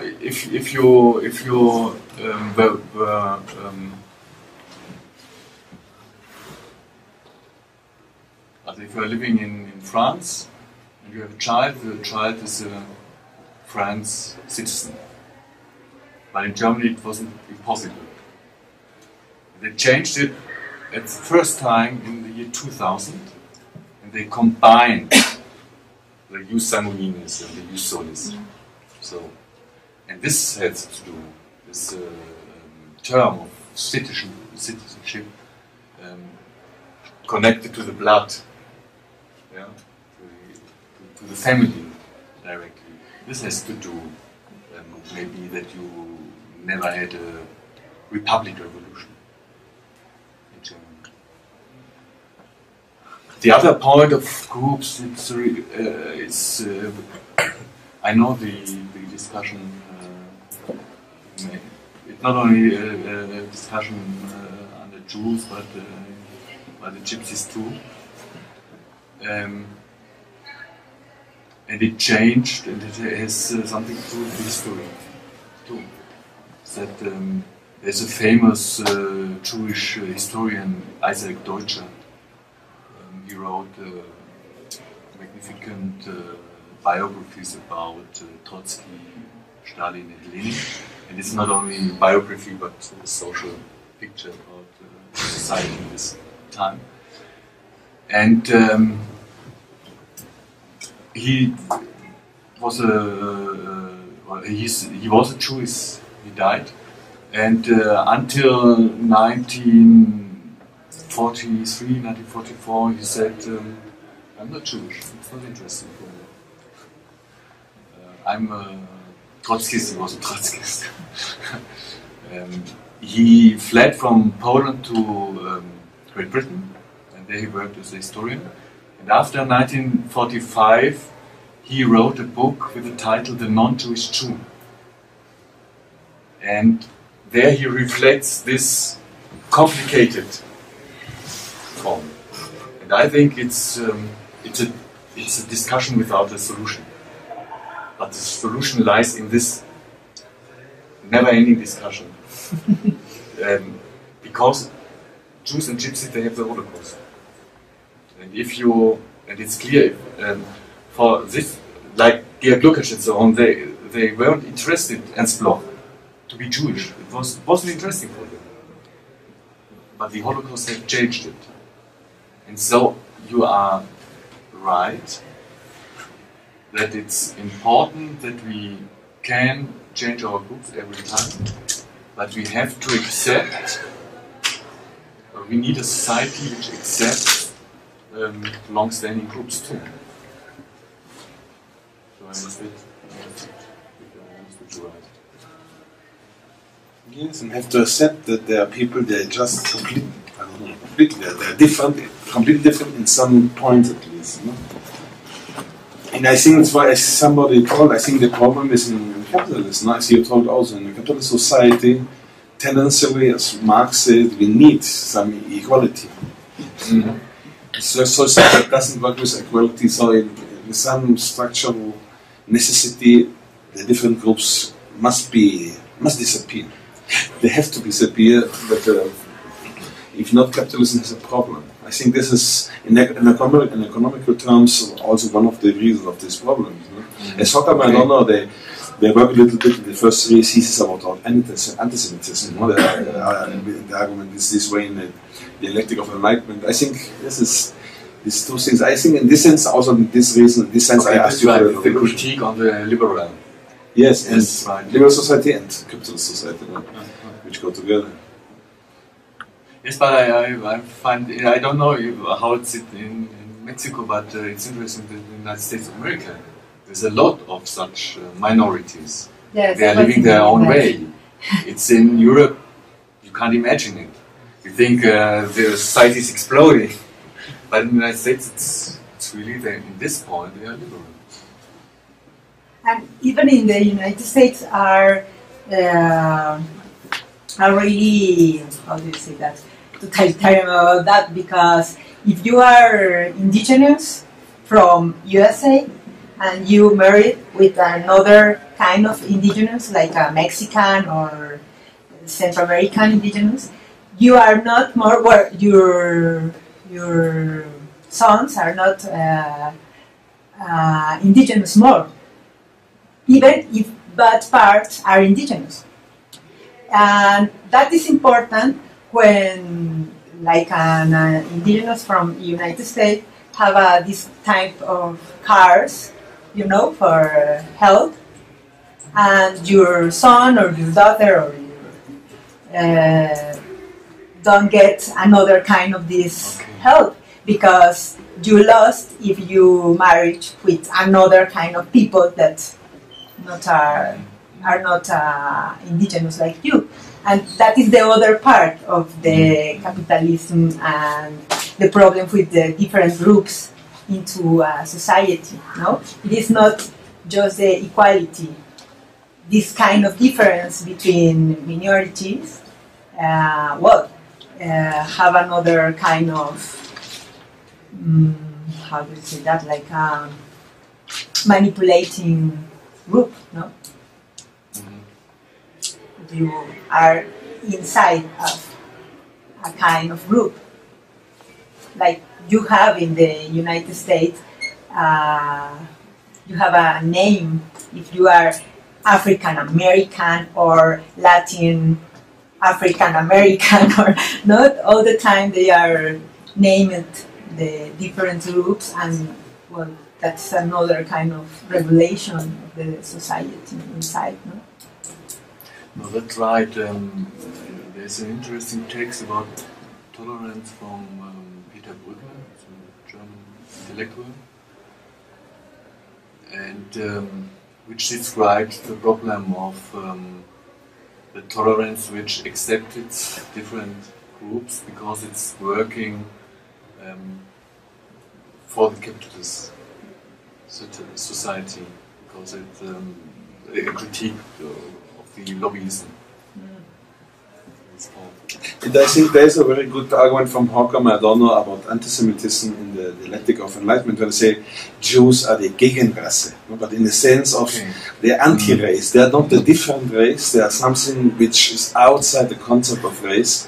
And this for the Nazis is even worse than Russians, for example. They hate Russians, but at least they are the race in the Nazi conception. Not in Jews, they're even not the race. And I think this is also important in the sense because they are outside of this very strange group conception. Okay, now we are in a really difficult discussion. I don't know if you know Zygmunt Bauman, Yes. British sociologist, and he speaks from the Jews. They are sitting on the barricades, not on the one side or the other, but in between. And for this, another historian speaks from the third place of the Jews, outside of this binarity structure, or not outside, but for the anti-Semites, the Jews explode this binarity, and for this they are more dangerous than the others because they are finishing this system. And I think at the end of the day we are all like this. And then what they said, no? In the end of the day, in some way, it's never as clear as the racism, the anti-Semitism would like. You know? In some way, we're always between one or another definition. In this sense, the liberalism in the United States is much better than the European racist conception. I think it's also, but at the same time, it's also racism. They oblige you to be in one group and another one. No? You have to define yourself. I'm indigenous, I'm Afro-American. If you don't have a definition of your own, you are in a big problems in the United States. So in this sense, this liberal conception is also very repressive. It's liberal. Okay, that's right. But I'm always saying, maybe if you see the conflict in Palestine, and some anarchists and so on say we don't need two states there, but important is that everybody in this region understands itself as an individual. I think this is really naive, because you have a lot of history, you have sufferings in the history of your people, but people is a construction, that's right, but it has materialized in history, and so it's you can't say at this point I'm only an individual. I'm only standing by myself. Because there is a responsibility for the history of my family, or the history of, as Jews called, my people. But because maybe if I had lived at the same time, it wouldn't be my destiny to be killed. This is what we saw before, that it's not enough the right to go out of the group, no? And it is, but at the same time, I think also, I agree also with Håkan Madonna, it's not the individual is also not a solution, because it's also a repressive construction. Ich, no, the you, no, the me, the I is also a repressive. I think it's also, I think like the yes, but I think important is that you can decide what you want to be. And to which group or to which groups you are belonging. This is important. That you can imagine that you are belonging to different groups. And the problem is if other decides for you. And if the state decides for you. And this is, okay, African and so on. The structure, this is what's the structure of the apartheid state in South Africa. They decided if you are an Indian, colored, black, and so on. Yes, but I insist it's not only the question of decision, it's really also the right to be as you want to be. Now, if you want, for example, Mexico speak now, you'd have to, right. Have that, but in reality you don't have it, because you have a very big problem if you speak it for several reasons. But one reason is in the justice, in the courts. Very often there is no translation. So in Mexico we have thousands of people, indigenous people in the jails, they even don't know why. They didn't understand nothing. So you know, you can say, okay, you can go out of your groups, learn Spanish, and then you don't have this problem. Yes, okay. But I think it must be more than that. More than the right to learn Spanish and to forget what did my father and so on. Really the right to speak, for example, now in Mexico without having problems for this reason. Speaking the language and more questions. And I think it's also this, not only go out of my group, that my group in some way, or not only my group, that some social reality, or how do I call it, some reality, some material reality is accepted. Even if it's a group or an individual, it's not so important, but it's a reality. It's a reality that Mexico, for example, millions and millions speak another language than Spanish. It isn't a reality. But the state and also the society don't accept it in some way. Accept it more or less. And that's in this way you understand. I think in this sense it's more than go out, the right to go out of the group, but the more the right to decide. It's the right to be completely accepted even when you are strange. Right. I would describe it. There are more questions or commentaries? I just think that it's important to point out that it's not just the problem of the choice of the group, but only the transformation of the group. I mean, it's not just like you have the right to decide in which group you decide to stay, but only we have a right to transform the group to, themselves and the way they are structured nowadays. I mean, just if we assume that the groups are done, we can say, I can choose to stay in this group or that group, but there's a problem that the groups, just as we know them nowadays, are also repressive. So we have to transform even the groups. That's I think, the most important part of the choice, of the free choice. If you think that the groups can be fixed, though you have a wrong understanding of society, of development of society. So if you know that society isn't fixed, but it's always changing, no? So it's clear that groups are changing in different forms, changing from the activity of the of the group members. And it's right what you said. I only want to say it's so for me, people which are thinking in a racist way, they always naturalize society. This is the problem. They don't have a social term of society, no? And this is for me important. Society has nothing to do with nature. It's only made from us, but not from the individuals, but from the interaction of the different individuals in different forms of combining. But so it's normal. If you study history, it's normal that groups always changing. Yeah, but they not always assume that the people who belong to those groups have the right to change them. Yeah. Of course they change.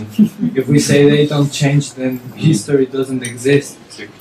But the problem is, have we really the right to give us a form of a group or community, or we have to belong to a given community in which we have to obey some rules, and we think that maybe we're free and we have the freedom to choose this group or that group, but not the right to give us as a community the form of the groups, like a decision.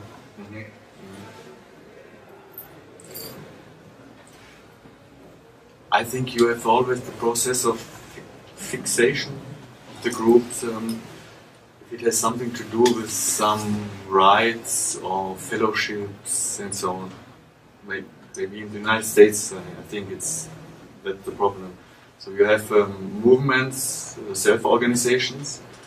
They are defined by themselves. They are not fixed structures.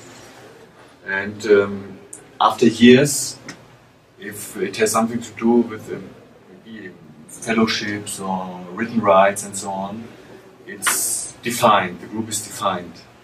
And after this process, maybe if you are belonging to this group, you have the possibility to have some places at university and so on, these affirmative actions. This is the one side, but the other side is that there are groups and you have only the possibility, maybe, to decide, or your parents, to which group you will belong. But the groups are fixed. So it's a statal process. I think one very important question is, I think for this reason critical theory is not so important today, as you said, in Germany and the anti-racist discussions, because they are, in difference of other theories, at least in the 30s and 40s, anti-capitalist. And they are sure in some way that in capitalist society it is impossible. It's not only difficult, it's impossible to really change the situation of racism, anti-Semitism, etc. I think in this way they are indirectly, without mentioning the word revolution theory. I think without an anti-capitalist, socialist, communist revolution, all these problems, they can be more or less controlled for not to have too extreme consequences, but finally it won't be impossible not to resolve the problem. For what you call the elbow society, I think it's a better term is capitalism, no? Because elbow society sounds a little bit moral. No? If I'm more nice, I don't use so much my elbows, so the society will be better, but I have to use them. If I don't use my elbows in the society, it's smashing the other ones. Who have to use them too. It's not a moral question. It's a question of economical organization. So in this sense, I think the problem a lot of anti-racist theorists today in Germany and other countries, that they don't want to see this point. Don't want to see that in this society this problem never will be resolved. Without saying that there can be done some things, I know, but really resolve it, there I think, as you said, the phrase, the sentence from Adorno, from Horkheimer, you indirectly mentioned, who don't want about capitalism, shouldn't speak out about racism. I don't know exactly, because they are coming, the actual racist, the actual theory about racism, coming, or they are working with Etienne Balibar, they are coming sometimes from Althusser and so on. So I think the problem here is more the Freudian theory, because they have a problem with this psychologicalization of interpretation of racism. I think this is the point, because you can't say that Stuart Hall, he is maybe a founder of the New Left Review, and so you can't say that he's not an anti-capitalist. But his approach is anti-Freudian. It's an anti-Freudian approach. And I think in the cultural studies it's the same one. Because it's a critique, and in this critique I think they are wrong. It's always a critique of the critical theory, that the critical theory didn't see the structure of society. And this critique I can't understand. But if you discuss with people from the cultural studies, they are bashing. What you say? They are bashing a construction of critical theory, which they made to bash it, but it had nothing to do with the complexity of critical theory. And for this point, I'm not deciding only to work with the critical theory or only to work with the other one. I don't know exactly if this is eclecticistic. It's eclecticism. I don't know. It's dangerous. I know it, and I have some years to work about. Maybe in 10 years it's a little bit clearer. So no, it's difficult. But I don't know, how it's in Mexico. In sociology now, in Germany, the most theoretic thinkers, we don't have one theory. So we look a little bit here, and so on. I think it has something to do with the complexity and the processes of changing now, and we don't understand really what does it mean, the capitalism now. You know? If it's post-capitalism, it's late capitalism, it is capitalism, or another one, it's postmodern. No, we don't know exactly. And but nobody thinks now there's one theory which can explain at this moment the development of our society. But I think it's important that you can't you don't have the right to combine everything. This is theoretically not correct. So you have to try to look where are interesting points of different theories, but then you have by yourself combined them consistently together. So I understand my form of theory building.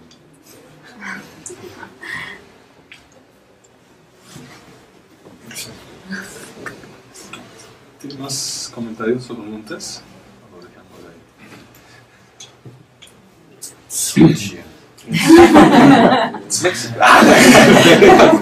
It's no, I think adelante, sí. Encuentro una constante en los discursos, por un lado, digamos, de izquierda, respecto de discursos efectivos, diskursus misóginos. Espera, man könnte findet eine Konstante, hast du verstanden, oder? Nee. Es gibt eine konstante Rolle zwischen rechts und links bezüglich misogynen Diskursen. Discursos misóginos, discursos homofóbicos, discursos de clase, discursos siempre cuyo efecto es la negativización del otro. Hast du schon als außer Misogyn auch Homophoben, ¿qué más dijiste? De clase. Ah, son Klassen. Que negativizan. Die den anderen immer negieren, den anderen negieren. Das ist gemein. Esos discursos se inscriben, digamos, en términos reales, en momentos históricos concretos, que en este caso sí se articulan en esta democracia reducida a la que te referiste hace rato. Also sie existieren innerhalb dieses Kontextes einer reduzierten Demokratie, diese Diskurse, von denen geredet wird. En ese sentido,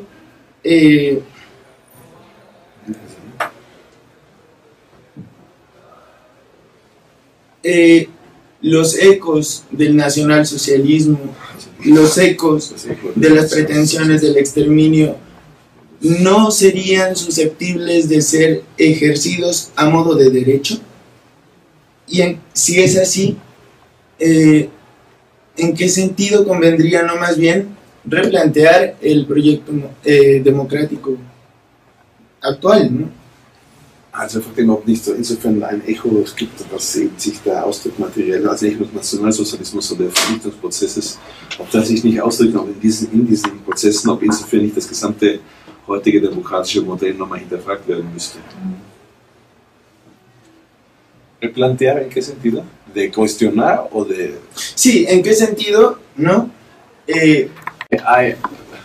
I'm in this questions a little bit maybe simplicistic, because I say if you have a group which say it's a left group, but they are anti-Semites or racists or so on, for me it's not a left group. So they didn't understand left theory. We have a lot. I don't say that the process of Stalinism is a right-wing process. No, I think this is a problem of the history of the left. You have to understand it. You have to discuss it. But if today and this process is in the Soviet Union or like the New Deal in the United States or the National Socialism, there are some equal tendencies, and these are tendencies of the modern societies. But after 1945, you can't be, I think. Excuse me. I hate to interrupt, but I have to retire. Okay. Thank you. Thank you. Thank you very much.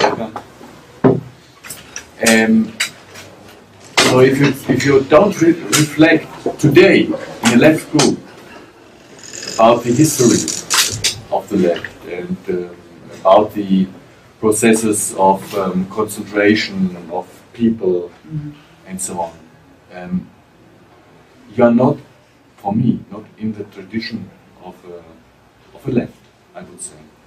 Don't say about in the tradition of the critical left, but you are not left for me.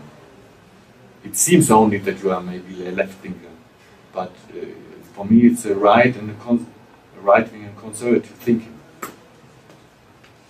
And for this I put, for me democracy is an important aim, but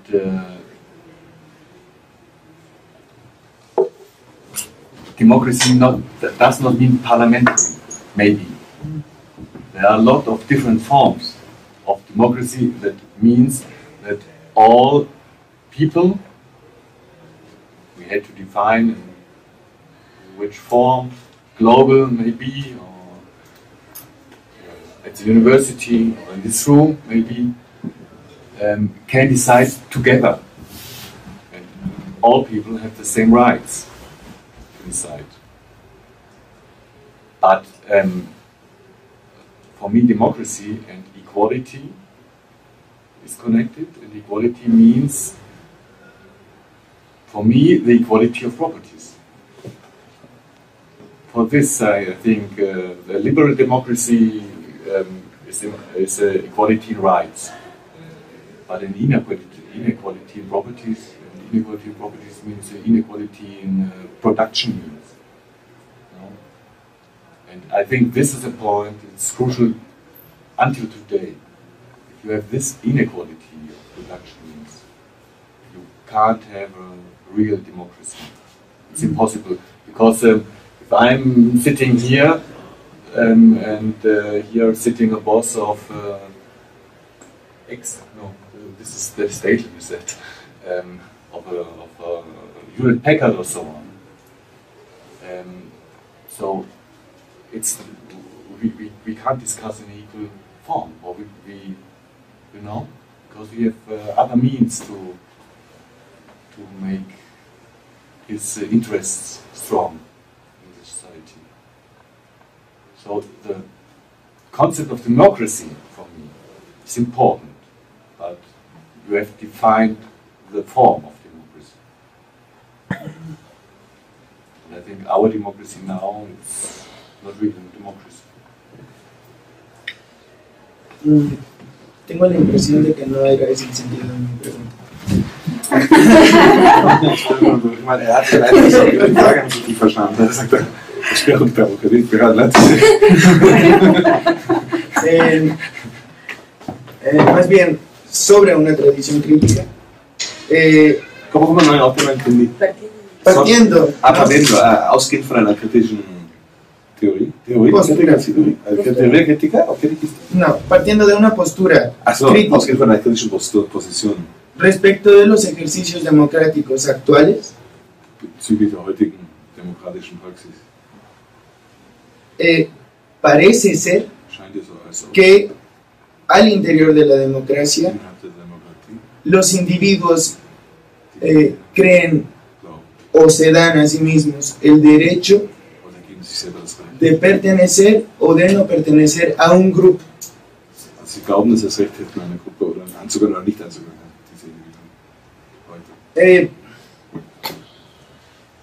En términos muy generales, los individuos creen pertenecer a un grupo que tiene el derecho de discriminar o el derecho de pretender aniquilar a otro grupo o a los individuos que lo conforman. Diese Gruppen glauben, dass sie das Recht haben, andere Gruppen zu diskriminieren oder zu vernichten. Di ejemplos de misoginia, de homofobia y de clasismo. Ein Beispiel bei Misogynie, Homophobie und Klassismus. ¿En qué sentido, y esa es la pregunta, esto, lejos de ser una contradicción con cualquier principio democrático, es más bien efecto directo? Die Frage ist, glaubt, die Frage ist, ob das nicht so sehr dem demokratischen Prinzip gegenübersteht oder entgegengesetzt ist, sondern vielmehr ein Effekt davon ist, eine Folge vom demokratischen Prinzip, das, was er gesagt hat. ¿No? En este sentido que decía, bueno, yo tengo el derecho de ingresar y tengo el derecho de salir. O sea, el ejercicio real de eso, sí tiene, digamos, sí supone algunas cosas que para mí sí resultan peligrosas. Also ich meine, es ist halt gefährlich, zu sprechen vom Recht in einer Gruppe rein zuzugehören oder nicht zuzugehören. In diesem Sinne. Das ist gefährlich deswegen, das Vermittlungsrecht mit einschließt. Yes, but what does it mean? It's a plaidoyer for the pure individualism without group identities. No.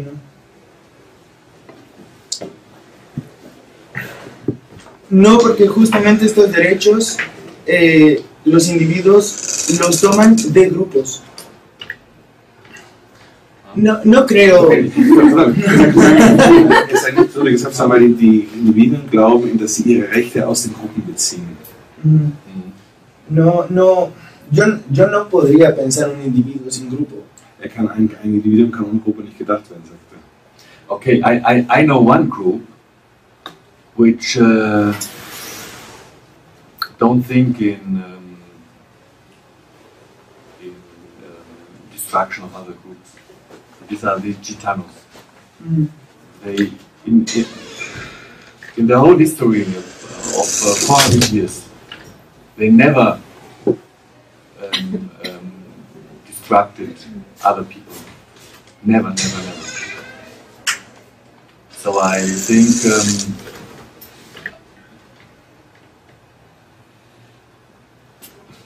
think it's the possibility to reflect about your group identity.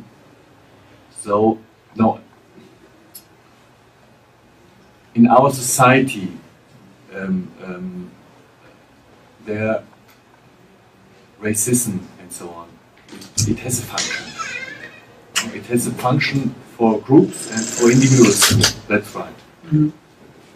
This has something to do with the structure of our society. And for that, it's the all of groups, or the most of the groups, they have tendencies to destruct others. I think so. So in this point, you are right. But the question is how to manage it. And I think it's important if you are belonging to a group. So I belong to different groups, but one group is the group of teachers in university. And for this, I try to work in this group against tendencies of power, maybe, to destabilize this powerful group. So for me, it was really impressive to see the mural of, I don't know, Rivera, I think. This parole, you can't be elected a second time. For Mexico, it's no. Not that it's not. For me, it's really revolutionary. Because this is a problem in all parliaments in Germany and at the university too. And so I try to work in my group against such tendencies. So I would understand maybe the possibility to work. And to work against these destructive tendencies. But in the whole, like we discussed, in the whole, we can only work on the places where we are, but I myself can't change this society. Okay? One last question. In liberal democracies, when they have to deal with the problem of extremism, not only right-wing extremism, but also left-wing extremism, they usually say that we cannot judicialize, criminalize, or penalize ideas, thinking, only when they are crimes. So this liberal approach has a problem because maybe there are some ideas that are crimes in itself. I don't know if you would agree with this. And also, there are ideas that are waiting to become crimes too. But the problem is that for liberal democracy, can we tolerate intolerance? Can we tolerate just because they think different, they are wrong? I don't know. Who's to say? Isn't that how to deal with this without being also authoritarian? Okay. I'm coming from a country where we have in which some ideas are forbidden. So it's forbidden, and you are going to jail if you negate the Holocaust. And it's forbidden to say something against other groups, against other ethnicities. This is the consequence of the World War II.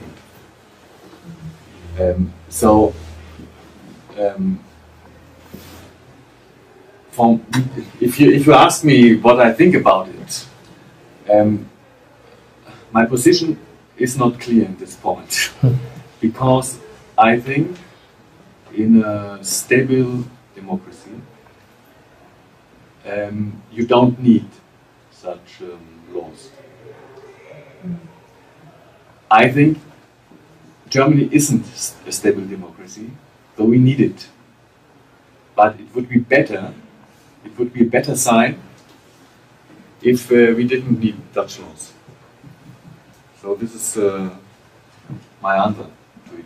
Because I think always it's a problem if a state tells its population what it has to think. Exactly. And I'm against this. But so the United States, you can think what you want, and in France and Great Britain it's the same one, and only in Germany, because of the history, it's some things are forbidden. Well, but the problem is that right-wing movements are growing and are taking more political. Yes, but you can't fight against them with forbidding the ideas. You have to argue against it. Yes, absolutely. This is politically. This is the problem, I think, of our discussions in political education against right-wing extremism. That we try to manage it with democracy trainings and anti-racist trainings and so on, and we lost the political discussion. And I think you have to politicize the people. But what about our historical experience, for example, with the rise of National Socialism under Weimar Republic? It might be just another political group, and the other forces, try to do something similar. We are going to discuss the things here. The procedures of democracy. Right. So, but what about if they are the denial of all of that, of democracy itself, of dialogue itself, of political discussion itself? Can we discuss with them? No. It's not necessary to discuss with them. If you discuss with right-wing extremists, you discuss only with them to convince the audience. This is the important question. Okay. So it's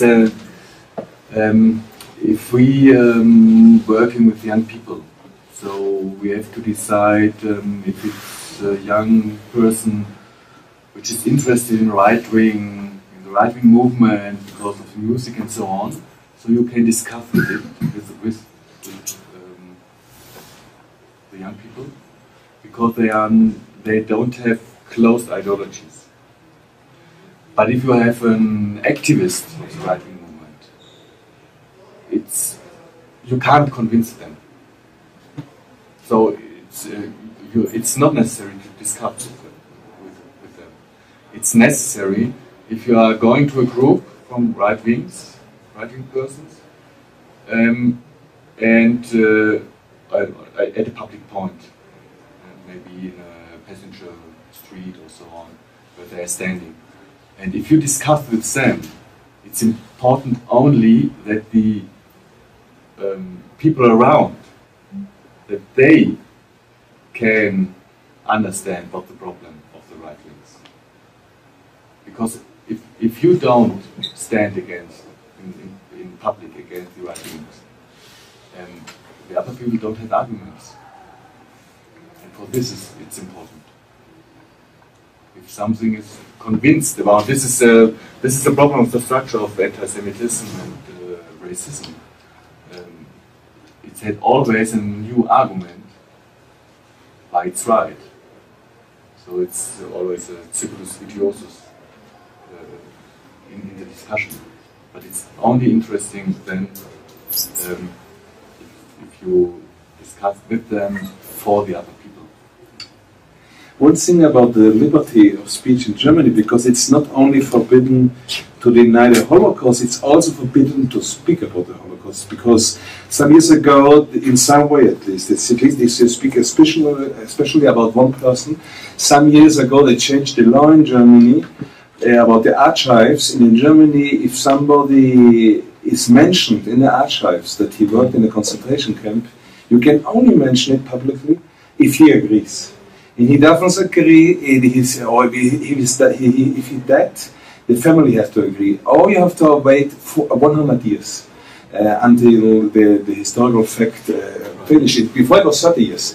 And they changed it to have 100 years because they want to protect the Nazis. Not Germany, and not only protect the Jews against the Nazis that forbid that you can't deny the Holocaust, but you can't afford to speak to people who work in the Holocaust. It was a big problem for Lanzmann. When he made the film Shoah, he told that he had to bring every week the whole material from Germany, when he filmed in Germany, to Paris, because a legal problem that German police could take him away the material. Because it was illegal what he did. He filmed German Nazis in Germany. It's completely illegal.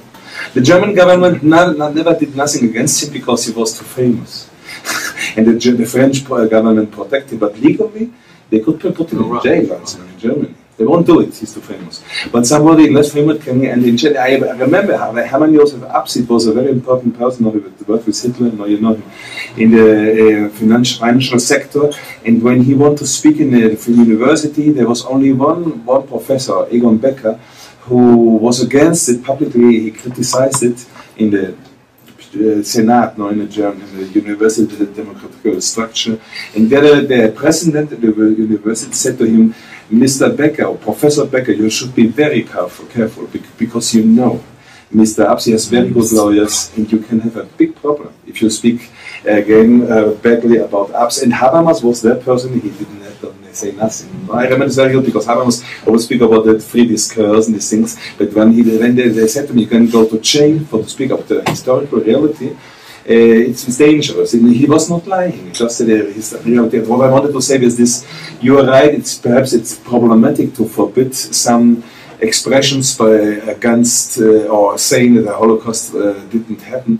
But I think it's much more problematic. I think it's in Germany. There's a taboo, a general taboo of our communities. But I think that this right that you. 70 years or 30 years after you are dying? It was 30 years, today it's 100 years. They changed. Okay. They changed this is for protection of familiarity. So, I don't know if this doesn't exist in Mexico. No. Really? No? Okay. No, I don't know. Any topic? No. Yes?